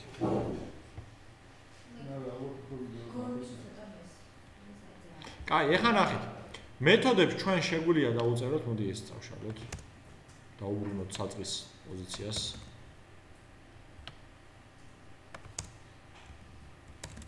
ანუ ჩვენ შეგვიძლია მეგობრებო მეთოდებს რო დავუწეროთ, რომელი არის get-ი, რომელი არის post-ი. Default-ად ყველა მეთოდი არა, ცუდი არა კაცო, სუგეთს იყენებ, როცა პროსტა გვერდს თვირთავ, როცა ინფორმაციას აგზავნე, მაშინ იყენებ მარტო პოსტს. როცა სენსიტივი. ანუ დეფოლტად ყველა გვერდი არის get ტიპის. ხო? შენ შეგიძლია გააკეთო მეთოდი სპეციალურად post ტიპის. მაგალითად, ჩვენ ახლა აქ გქონდა about-დან ვაგზავნიდით, ხო? ხო, about-ში გქონდა და აქ მოვამოდი გააგზავნე home save-ზე. ეხლა შემიძლია უთხრა რომ გააგზავნე ისევ about-ზე, ოღონდ უკვე post-ით. ეხლა ნახე რა შემიძლია გავაკეთო. ესე იგი, უნდა მქონდეს ორი about-ი. ერთი get-ის about-ი, მეორე post-ის about-ი.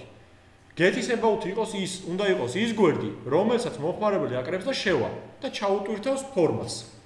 მაგრამ ფორმას რო შეავსებს და submit-ს რო დააწვება, მერე უნდა გამოიძახოს about-ი, რომელიც არის უკვე post-ი. ამიტომ ეს სხვა მეთოდი უნდა იყოს. ნახეთ, რას ვიზავ? დაბლა გავაკეთებ ისევ action result-იან about-ს.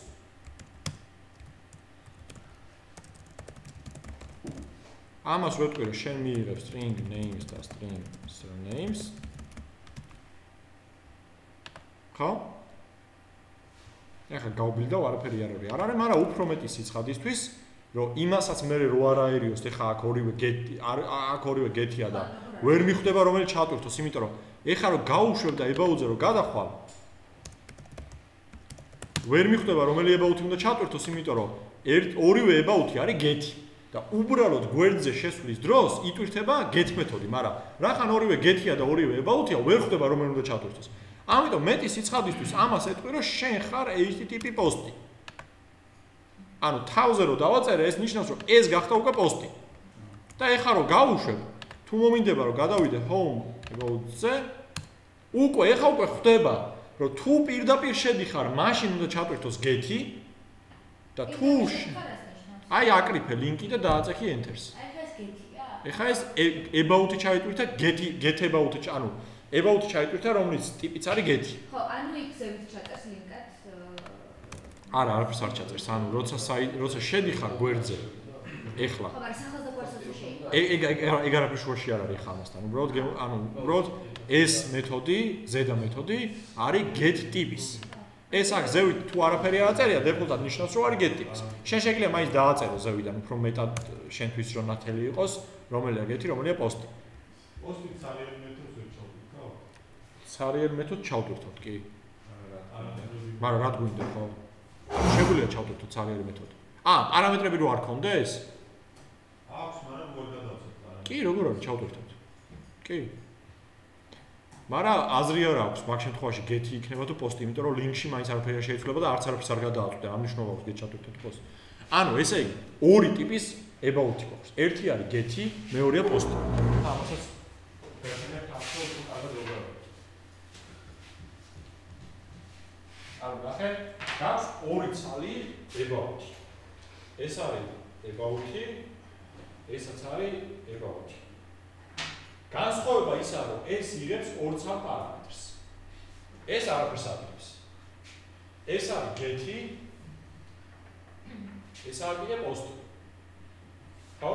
მოკლედ get მეთოდით გვერდი იტვირთება მაშინ ჩვენ შემთხვევებში, თითქმის ყველა შემთხვევაში, როცა უბრალოდ links დააკლიკავ, მაშინ იგზავნება რაც გაგვიყვება. get მოთხოვნა server-დან. ხო? და არა post. ნუ შეგვიძლია post-ი გავაგზავნო, მაგრამ განსხვავება უკვე აღარ არის ამას შორის. და უბრალოდ get მოთხოვნა გაიგზავნე server-დან, რომ ჩამიტვირთე გვერდი. ამ შემთხვევაში შევა აი აქ. ამას ნახე რა უწერია უბრალოდ დაუბრუნდა view და ჩაუტვირთავს views. სადაც რაღაცები წერია. ხო? ამ შემთხვევაში რა წერია? არაფერი და იმ view-ში არის ესე ორი ცალი input-ის ფანჯარაა და ერთი ღილაკი. ხო? მე ნახე რას ვაკეთებ. ვეუბნები რომ ამას რო შეავსებს. ეს ინფორმაცია გააგზავნე ისევ about-ში, უკვე post-ში. ეს აგზავნის ამაში. მივხვდი? ეს ამას გამოჩვენებაში ლინკში. ჰა? არ გამოჩვენება ლინკში შესაძლოა. არ გამოჩვენება ლინკში შესაძლოა რაღაცა. და მე ჩვენ ამ ინფორმაციას რაღაც გვინდა იმას უზავ. თუ გვინდა ბაზარში ჩავწერთ, თუ გვინდა სხვა გვერდზე გავაგზავნეთ და იქ ჩავწერთ. თუ გვინდა ისევ იმ გვერდზე გამოვაჩინოთ. აბა ეხლა ისევ იმ გვერდზე გამოვაჩინოთ. ხო, ხო. ხან მინდა post გაიგზავნოს და ხან გექით როგორც ჩაწერილი ინფორმაცია. მან უკვე მესამე მეთოდი უნდა დავამატოთ. ანუ აი ეგ უნდა უთხრა შენ რითი უნდა გაიგზავნოს. აი აქ. აქ თუ არ უთხარი, ანუ ესე ხან ვერ იზავ. ინფორმაცია უნდა უთხრა, რომ ამ ფორმის ინფორმაცია გეთით იგზავნება თუ პოსტით. მიხვდი? მაშინ მეორეჯერ უნდა გააკეთო ხო ფორმა? ხო, მაგრამ ხო, ნუ სხვა ფორმა უნდა გააკეთო მაშინ და იქიდან უკვე გეთით უნდა აგზავნო. ხო, მაგრამ რეალურად მეგობრებო, ფორმით შესაძლებელი ინფორმაციას გეთით თითქმის არასდროს არ აგზავნია. იმიტომ რომ ლინკი არის რაღაც აჯღაბაჯღა და არც გჭირდება და ჯანთან ერთ-ერთი რაღაცა ჩაწერს ის ტიპი, ანუ ძირითადად ანუ რეგისტრაციის დროს ახლა გეტს ვერ გამოიყენებ, ხო პაროლი არ შეიძლება ლინკში გამოჩნდეს, ხო? რაღაცა ინფორმაციის შევსებით რომ 10 ველი რო არის, მას ყველაფერს ლინკში ხوار გამოაჩინე. ამიტომ პოსტით აგზავნიან ხოლმე ძირითადად. როგორ? სერჩი. სერჩი გეთი არის. აი ნახე. სერჩი, აი ნახეთ, Q მიება და ამ Q-ს პარამეტრი არის ასე და ეხლა აქ რო გადავაკეთო მე. რეალურად დამისერჩავს უკვე კეთს, ანუ აქ შემიძლია არ ჩავწერო და ლინკში ვაკეთო. ესა get request. მიხვდით, ლინკში ჩანს search-ის სიტყვა. და მე რო ლინკში რაღაც შევცვალო, უკვე გვერდიც მის შესაბამისად იცვლება. მიხვდით ხო? ეს კარგია, რატო იცით? ამას პოსტით რატო არ აკეთებენ, იცით? ეს ლინკი რო დააკოპირო და სხვას რო გაუგზავნო მე.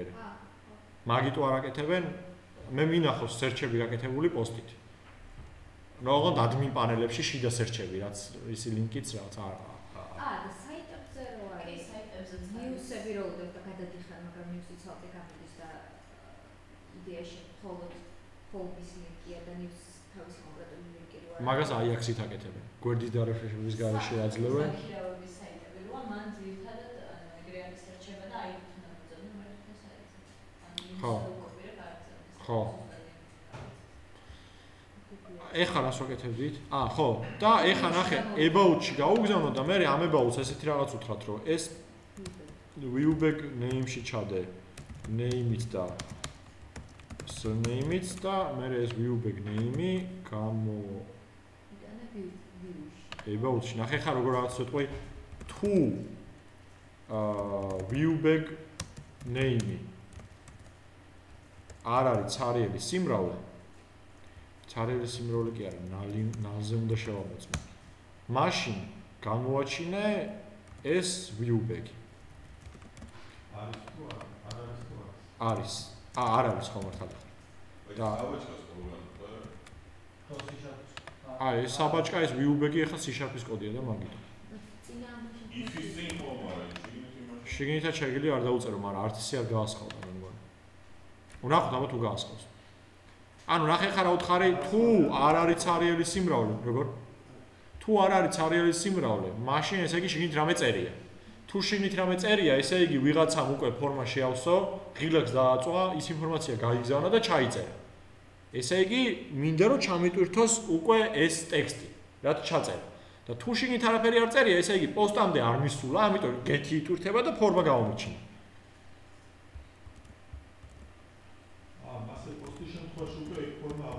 პოსტის შემთხვევაში ნახეთ, რო დავაწვევი შემდეგ, ნახეთ რა მოხდება, ისევ about-ზე დარჩება, გვერდი დარეფრეშდება, მაგრამ ფორმა გაქრება და ტექსტი დაიწერება. მიხვდით როგორ მოხდა? ახლიდან გავუშვათ. ანუ, ესე იგი, ესეთი კოდი მიწერია აქ. მაქვს ორი about-ი. ერთი არის get-ი, ერთი არის post-ი. get-ში viewback-ი საერთოდ არ მაქვს, post-ში მაქვს შექმნილი და name-ი ქვია და შეგწერს ინფორმაციას. მაინც გავიღე. about-ში ესეთი რაღაც მიწერია, რომ თუ viewback name-ი არის ცარიელი. ნუ არ არის ცარიელი, ნუ არის ცარიელი, მაშინ ელის გამო. თუ viewback name-ი არ არის ცარიელი, ესე იგი viewback name-ი შექმნილია და შიგნით რაღაც წერია. და მინდა გავომიჩინო, რაც შიგნით წერია ის.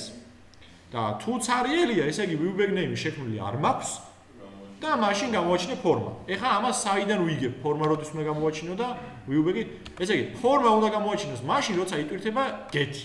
ანუ როცა გვერდის ჩატვირთვა მინდა, პროსტა მინდა რომ გამომიჩინოს ფორმა. რატო? იმიტომ რომ აქ viewback-ი შექმნილი არ მაქვს და მინდა რომ ფორმა გამოაჩინოს.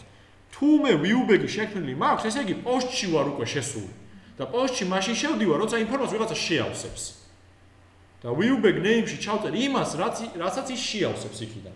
ამიტომ როცა შევსებულია და იგივე გვერდზე ვდგევარ, მინდა რომ ის შევსებული ინფორმაცია მიჩვენოს და არა ფორმა. ანუ პრაბელი რო ჩავწერო, პრაბელი არა, როცა პროსტა ჩატვირთავ ამ გვერდს, ანუ როცა ესე home about-ზე გადახვალ. ეხლა ფორმა შევსებული არ არის, ამ link-ზე შედის ეს get request-ით. იმიტომ რომ ჩვეულებრივ default-ად, ანუ ბრაუზერში შენ რასაც წერ და enter-ს აწვევი, აბსოლუტურად ყველაფერი არის get request. პოსტით ეს ბრაუზერიდან ვერ მიყვა იმ request-თან. აკრძალვები იქ წერება კონტროლერში, ხო, მაგასაც წირია რაში? კონტროლერში წერება. მაგალითად TR გამოიყენებს username-ში? შეგიძლია იქაც დაუწერო, შეგიძლია jQuery-თაც პარსო ყველაფერი. და მაგრამ როგორ? რაც პრაბელი რო ჩაწეროს და შემდეგი მისცეს, მაშინ ეს რა მოხდება? პრაბელიან იმას, აი ნახე. ესე იგი home about-ზე. რასაც ჩაწერს იმას ამბობს. home about-ზე აქ რო ჩაწეროს პრაბელი და აქაც რო ჩაწეროს პრაბელი და რო დააწოს შემდეგს პრაბელს და პრაბელს ამბობს, არაფერი არ შეიძლება. არა, ცარიელი კი არ მithქვია, Viewback name-ში ნალი იწერება იმ შემთხვევაში, თუ არაფერს არ ჩაწერს შიგნით. ეხლა Viewback name-ში წერია პრაბელი. და ის მარტო ერთი ველი რო შეავსო, ეგ რო jQuery მარტო ერთი ველი რო შეავსო, მაინც ჩაიტვირთება, მე შეზღუდვა არ მაქვს. მეორე ველი იქნება ცარიელი სიმრავლე. მაგას თუ მაინც ბექი ჩეკავ რა შეიყვანსი და რა არ შეიყვანს, იმიტომ რომ ხო, თუ Ajax-ით აკეთებ? Ajax-ით თუ ხო, Ajax-ით თუ აკეთებ, jQuery-ით შეგიძლია გადაამოწმო და იქითაც შეგიძლია გადაამოწმო. მართალი ხარ შენ, თუ გაგითიშა ის, მაშინ რასაც უნდა იმას ჩაწერს. მაგრამ ამ შემთხვევაში მაშინ იქითაც უნდა გქონდეს გადამოწმება. მაგრამ Ajax-ით სანამ გააგზავნი, კარგი იმიტოა jQuery-ით კიდევ ერთი გადამოწმება, რომ სანამ გვერდი ახლიდან არ ჩაიტვირთოს და მოკლედ ამას გავავლით ყველაფერს. Ajax თუ Ajax? Ajax. მე Ajax ვეძახი. Java არ თუ Java? Java. Ajax. მოგიგო. ჯერდა Java-ზე ეძახიან, ეგ არის ხმოვანი. გვერდი რო გავუწევ, თავიდან გეტი. ხო. ჩავწერეთ სახელი გვარი, დავაჭირეთ და გამოვიდა ის სახელი და გვარი. მაგის შემდეგ ისე მაგ გაშვებული, ისე ვებაუჭირეთ ჩავწერეთ. სახელი და გვარი გამოვიდა ცარიელი. შენი აზრით? შენი აზრით Viewback-ი შექმნილია და ისე ჩაწეროს. ეხლა რომ home about-ს დავაკლიკო, ისევ get-ი ჩაიტვირთება. რატო? ეხლა ხო ახალი request-ი გავაგზავნე. და get-ში, არა, ნახე, ეს Viewback-ი არის შექმნილი მარტო post-ში და ხედავს მარტო post-ი. get-ისთვის ეს Viewback-ი არ არსებობს, მიხვდი? ანუ ეგეთი პრინციპით უნდა ვაკეთოთ, ხომ თუ ეს უბრალოდ საჩვენებელია. საჩვენებელია. თქვენ უნდა როგორც გინდათ ისე უნდა აკეთოთ. თუ გინდა სხვა ფორმაში უნდა გააგზავნოთ, ერთი ფორმაა, რომელსაც გავუშვებ, მე გავუჩეკავ. არის ხოლმე შეტანა ინფორმაცია, არ შეიძლება, რომ ერთ-ერთი რო დავუწყო რა. ერთი, მაშინ get-ით უნდა გააგზავნო. get-ით დაინახავ. ანუ post მეთოდს შენ ეხა ეს მეთოდი get-ი რო წავშალო და მარტო post-ი რო დავწერო, ვერ ჩატვირთავს ეს home about-ს. ზევით მეგონი მიწერია და მაგის ბრალია. ანუ home about-ი ამისთვის არ არსებობს, იმიტომ რომ home about-ი get-ი წავშალე ეხა. დავტოვე მარტო post-ი. post-ი გამოიძახება submit-ის მერე. მე post ბრაუზერით ვერ ჩავატვირთინებ ამას, ანუ ვერაფერს ვერ ვიზავრო ჩავატვირთინებ. არის რაღაცა პროგრამები, რომელიც JSON რაღაცა ქვია, აღარ მახსოვს, იმით შეგიძლია request-ები აგზავნო, ის მოკლედ მე. მიხვდით ამას? კაი. როგორ? არა. ეხა უცებ გაჩვენებთ, ესე იგი, როგორ შემილია, რომ ის ფორმა რაც იქ მაქვს, მახინჯი, გავალამოზო bootstrap-ით.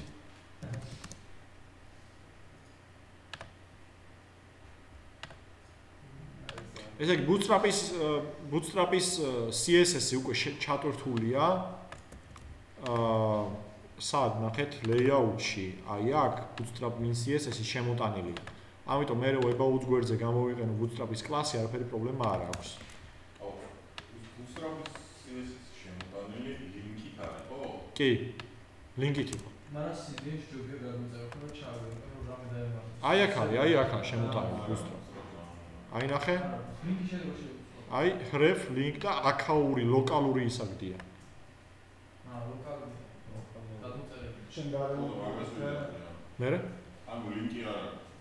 არა, link CDN-ით არაა შემოტანილი გარედან. ლოკალური bootstrap-ია ჩატვირთული. ჰა? 3.0.0-ია. შეგიძლია ახალი ჩატვირთო, რა პრობლემაა?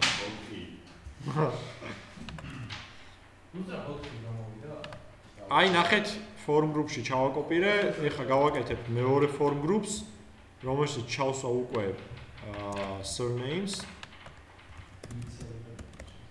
აქ ჩავწერე გვარი და button-ისთვის ესეთ ლამაზ კლასს გამოვიყენებ. button success. ნახეთ ეხლა როგორი ფორმა გაიჩნდება. ხო, about-ი წაშლილი გვაქვს. იმიტომ რომ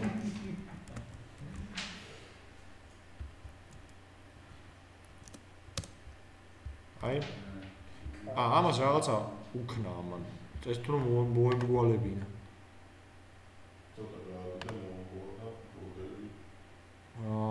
აქ გამომჩა კლასში form control. აი ესეთი ტიპი უნდა გაიგეთებინა. ესაც bootstrap-ის კლასია, რომელიც ესეთი ლამაზ რაღაცას უშვება ამას. აი ესეთი ლამაზი ფორმა გაიჩნდა. და ღილაკი არის ესეთი. ანუ იმაშოა. აქ კიდე შეგვიძლია ამ ღილაკს რო ფერი უწვალოთ კლასით, არის danger-ი, ეს ალბათ იცით. ამაზე მე თქვენ თორემ დაიწყებთ სერჩვას. იქაა გაწერილი, მაგრამ ჩვენ აქ შეგვიძლია კლასი შევუცვალოთ და ღილაკის ტიპიც იცვლება რა. danger-ი არის წითელი. cancel-ის თემა შეიძლება. ხო, cancel-ზე ან delay-ზე ხმარობენ ხო. და ასე შემდეგ. და შეგვიძლია ესე bootstrap-ით მარტივად დავაწყოთ. ეხლა კიდე მცირე ის ალბათ წინაზე გითხარით. ანუ თუ ვდგავარ about-ში და აქედან გავუშვებ პროექტს, მაშინ ჩაიტვირთება პირდაპირ home about-ი. თუ ვდგავარ controller-ში, მაშინ default-ად იტვირთება ის რაც წერია root config-ში. home index. ხო? ეხლა კითხვები რა გაქვთ მეგობრებო, იქ მითხარით. დავალება იქნება თქვენი რომ ეს ყველაფერი რაც ჩვენ გავაკეთეთ. გააკეთოთ თქვენ, ანუ აქ გააკეთოთ ფორმა, აქედან გაშვებული ინფორმაცია რამე სხვა გვერდზე გამოვაჩინოთ. და მოდი რა ვქნათ, იცით? პროექტები ამიტვირთეთ რა. ანუ გააკეთეთ ეს და ამიტვირთეთ მე პროექტები. ლინკი Classroom-ში დავდებთ და იქ ამიტვირთეთ თქვენი კოდი. ძალიან წინსწრებით მაგრამ ძალიან მაინტერესებს ამ თქვა რეგისტრაციის ვერციონში შევავსებ ეს ხოლმე წავიდეს ბაზაში. ხო. აი როგორ წავიდეს. შემდეგ გაკვეთილზე გაჩვენებთ. არ წახვიდეთ ერთ წამ, კიდე ჯერ დრო გვაქვს, კიდე რაღაცები უნდა გაჩვენოთ. ეს კოდი როგორ ავაკეთებ? სალკე. აი ეს ტექსტად გავაკეთო? არა, აი ეს პროექტი ატვირთეთ თვითონ, აი ესე. ანუ პროექტის ნახვა ხო შეგიძლიათ აქედან open file explorer, ოღონდ ეს არ ამიტვირთოთ, უკან გადით და აი ეს package-ებიანად ამიტვირთეთ. და ეს SLN-ი არის, რომლითაც იხსნება მთლიანი პროექტი. ამას ახლა ორჯერ დავაკლიკო, იგივე პროექტი ჩაიტვირთება ხელახლა. package-ებში ყრია ის DLL-ები და bootstrap-ები და jQuery-ები, რაც არის შემოტანილი. და package-ები. სიტყვასთან თუ გინდა რომ შევწავლოთ bootstrap-ის მანამდე ჩავარანოთ, ხო? კი. აქ შეგიძლიათ ჩაანაცვლოთ. აი ეს წაშალოთ delete და ახალი ჩააგდოთ. drag and drop. ჰა? იმ ფოლდერში ჩააგდებს. არა, ეს ახლა content-ში ჩააგდებს ამას. აი content-ში აგდებს. აქ არის ну აქ მოკლედ სხვა რაღაცა არის რა. გარეთ აქვს გაყანილი package-ებად, მაგრამ რეალურად იმ პროექტში თვითონ იმ ფაილში უგდია რა. და კიდე მინდოდა მეჩვენებინა რა დავუწყო. ხო, ესე იგი, რეალურად მონაცემთა ბაზის connection-ის კლასს რო შევქმნით, ამას ვიზავთ მოდელებში. content-ში იყრება ხოლმე ძირითადად image-ები, CSS-ი, jQuery, ოღონდ ესე პროსტა ტუბად არ უნდა ჩავყაროთ, ანუ უნდა გავაკეთოთ image-ების ფოლდერი content-ში და ში უნდა ჩავყაროთ. კონტროლერებში კონტროლერებია, ფონტები ესე ცალკე აქვს, ამას შეგიძლია კონტენტში გადააგდო და იქ კონდეს, შენ როგორც გინდა ისე შეგიძლია მოაწყო ეს სტრუქტურა. სკრიპტებში არის ძირითადად JS-ები, JavaScript-ის ფაილები, view-ები რაც არის. აი ეს web-config-ი მეგობრები არის სწორედ ის ფაილი, რომელიც დღეს მე გითხარით, ანუ აქ წერია ამ ძირითადი კონფიგურაცია ჩემი პროექტის. აქ წერია რომ target framework-ი რომელია, 4 და 5 არის target framework-ი და გაშვების დროსაც 4 და 5-ზე უშვებს. ეს არის .NET-ის framework-ი. აქ არის იმ assembly-ები არის აი რეფერენსებში რაც ყრია, იმ ძირითადი ბიბლიოთეკების ინფორმაცია წერია აქ. ანუ ბიბლიოთეკები ხო იცით რაცაა DLL-ები. ხო, ამას კიდევ აქვს, ნახეთ, system web DLL-ი, ხო? რომელიც აი ესე იშლება. helper-ები, system web MVC არის, რომელშიც არის MVC-ის ძირითადი კომპონენტები მოქცეული, ხო? აი ეს action result-ი რა არის და ეგეთი რაღაცეები. არის system web razor-ი, აქ არის რომ CSS HTML გაფართოების ფაილების განსაზღვრებები რაც არის. არის ასევე ეს system web-ი ძირითადი არის. ჩვეულებრივი სისტემიც აქ წერია და ასე შემდეგ. ეს ყველაფერი, ხო, რაც default-ად არ შედის და რაც დამატებულია, არის შეყვანილი აი ამ web-config ფაილში. web-config-ი ფაილი არის ძირითადი კონფიგურაციის ფაილი, თუ აქ რამე 100-ს მაინც შესვლი, არ ჩაიტვირთება ის, რა ქვია, შენი მაგალითად ახლა setting-ებს რო დავაკლოთ 100, აქედან მეუნება, მაგრამ კაი, აი ეს compilation-ი რო წავშალოთ, ვაფშე წესით უნდა იყოს error-ი, ან არ უნდა იყოს, არა არ ჩაიტვირთა, მაგრამ ამას შეიძლება web-ზე მოგცეს შეცდომა. მოკლედ რო დავაპაბლიშებ, თქვენ თვითონ მე ნახავთ რა. რაღაცების შესვლა აქაც დაგჭირდება. და ხო და კიდე ამ ფაილში იწერება connection string-ი. connection string-ი არის ესეთი დიდი ჩანაწერი, სადაც წერია რომელ სერვერს უკავშირდები, პაროლად რას ხმარობ და users რა ქვია. ამიტომ თქვენ თუ კოდს ატვირთავთ GitHub-ზე და ის რეპოზიტორი, სადაც ატვირთავთ კოდს იქნება ღია, web-config ფაილი არ უნდა ატვირთოთ იქ. იმიტომ რომ ამ ფაილში წერია თქვენი ბაზის მონაცემები, credentialები. ამიტომ web-config ფაილი უნდა გამოვაკლოთ ხოლმე ატვირთვის დროს. ნუ საერთოდ არ გირჩევთ თუ რამე პროექტზე მუშაობთ, იმ პროექტის კოდი ატვირთოთ GitHub-ზე, ღია რეპოზიტორიში და ხულში, რა თქმა უნდა, შეგიძლიათ. იმიტომ რომ იქ ისაა, C#-ის არის ხილული, C#-ის ისენი რა ქვია, კოდები. ამიტომ შეიძლება თქვენი ლოგიკა ნახოს რა, როგორ ატვირთავთ რაღაც ფორმას, იქ როგორ აგზავნებთ მონაცემებს და მე თვითონაც ხელოვნურად იმის იმიტაცია განახორციელოს და მონაცემთა ცხრილში რაღაცები რა გიფუჭოთ. ეხლა კითხვები რა გაქვთ? აი მე მაინტერესებს ესა. რამე სხვა CSS framework-ი რო უხმაროთ. და ეს ამ friendly არის და მაგით მოყვება თუ შეგვიძლია? რა თქმა უნდა შეგიძლიათ, ანუ კონტენტში რასაც ჩააგდებ, მე შეგიძლია ის გამოიყენო. ან შეგიძლია CDN-ით შემოიტანო და ის გამოიყენო. უბრალოდ default-ად როგორც ჩანთ რაღაცა ურთიერთობაც აქვს ალბათ Microsoft და Bootstrap-ს და თან გადაწყვიტეს რომ რაღაც ყველაზე მარტივი და ადვილად სახმარი ტიპი არის რომ ესე radnoi პროექტს, ანუ empty პროექტსაც რომ Bootstrap-ს აყოლებენ რა. შეგიძლია ნებისმიერი framework შემოიტანო CSS-ით, რაც გინდა მოკლედ ის შეგიძლია შემოიტანო. როგორ? გავრცელებული. როგორ? მე არ ვიცი, მაგრამ ის ვიცი. აქვს თავისი რამე? და foundation-ი არის, რომელიც flex-თან მუშაობს და ზუსტად flex-ი არ მუშაობს. და მაგით არ მოვსიბოთ. კაი, მოკლედ ორშაბათამდე მეგობრებო, გაქვს ძალიან დიდი დრო. ანუ რაც თქვენ აუცილებლად უნდა გააკეთოთ ორშაბათ. არა, გაქვთ, ოღონდ ჩემი არ გაქვთ. ორშაბათამდე რაც უნდა გააკეთოთ, მე დღეს ვედავდებ ამ ვიდეოს და დღეს ვედავდებ დავალებას და თქვენ ის ახლა ვიდეოს მეგონი ხვალდილით შეება. არა, ავეცები რომ დღეს ვედავდებ. და ანუ თქვენ უნდა გააკეთოთ ის რაც გავაკეთე მე, იქ დავწერ რა უნდა გააკეთოთ, ანუ ერთ ფორმაში უნდა გააკეთოთ, ერთ view-ში უნდა გააკეთოთ ფორმა და იმ ფორმაში ვერ შეწერე რაღაც სხვა view-ში უნდა გამოაჩინოთ იქ ჩაწერილი ინფორმაცია. ნახეთ კიდე რა უნდა მეჩვენებინა, მაგრამ ამას თქვენ თვითონაც ნახავდით. ანუ აი ეგ რომ მე ტექსტის მაგივრად type-ში ჩავწერო password-ი. about-ს ჩავტვირთავ, მეორე ფორმაში შეყვანილი ინფორმაცია გამოჩნდება ფიფქებით. და ამას inspect element-ით მე რომ უთხრა რომ ეს password-ი type კი არ იყოს, ტექსტი იყოს, იქ რა წერია, ის გამოჩნდება ღიად. ისე ვახაგერებ. როგორ? inspect element-ი შეგილია, მაგრამ inspect element-ი შეწერ parole-ს და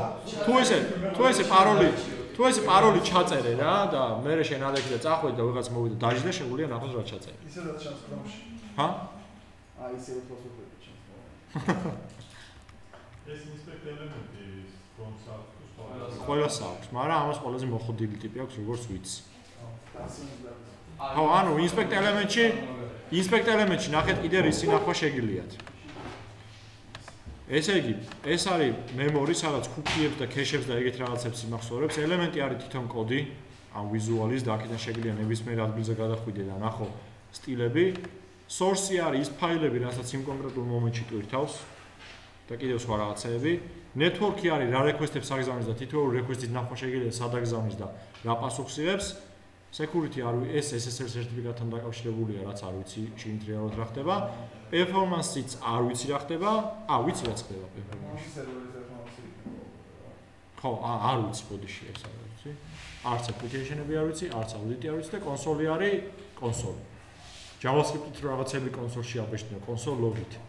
იგივე alert-ის ნაირია, ვისაც JavaScript-ში შეხება გქონია, თქოს ის ესე pop-ups არ აქვს კონსოლში ბეჭდავს. და კიდე networking-ში შეგიძლიათ ნახოთ, აი მაგალითად აქ გადასვლას რამდენი ხანი მოუნდა. აი default ASP გვერდი რო ჩაეტვირთა timing-ში შეგიძლიათ ნახოთ, ეს ჩატვირთა 223 მილიწამში. და შეგიძლიათ ნახოთ რა პერიოდს, ანუ რა დრო, რა იმაზე დახარჯა რა პროცესზე დახარჯა რა. რომ აი waiting-ში, ანუ request-ი რო გააგზავნა, რამდენი ხანი ელოდებოდა პასუხს. აი ეს ორი რაღაცა initial connection-ი და SSL სერტიფიკატის ნახვა პარალელურად მიდიოდა და ჯამში დაჭერდა. დაშვებული ქონდა დაახლოებით 1 წუთს ნახევარს რონდოდა და განახება რა პროცესი იყო გაშვებული, კი. მაგრამ იქ სავარაუდოდ არაფერი არ იქნებოდა, waiting-ის დრო იქნებოდა სავარაუდოდ, იმიტომ რომ visual რო ჭედავდა, request-ი გაგზავნილი იყო, მაგრამ ის ელოდებოდა დამუშავებას რა. სხვა სერვერიდან რომ მოდის კი და თუ SSL-ს და სხვა რაღაცებს იხმარობს კი.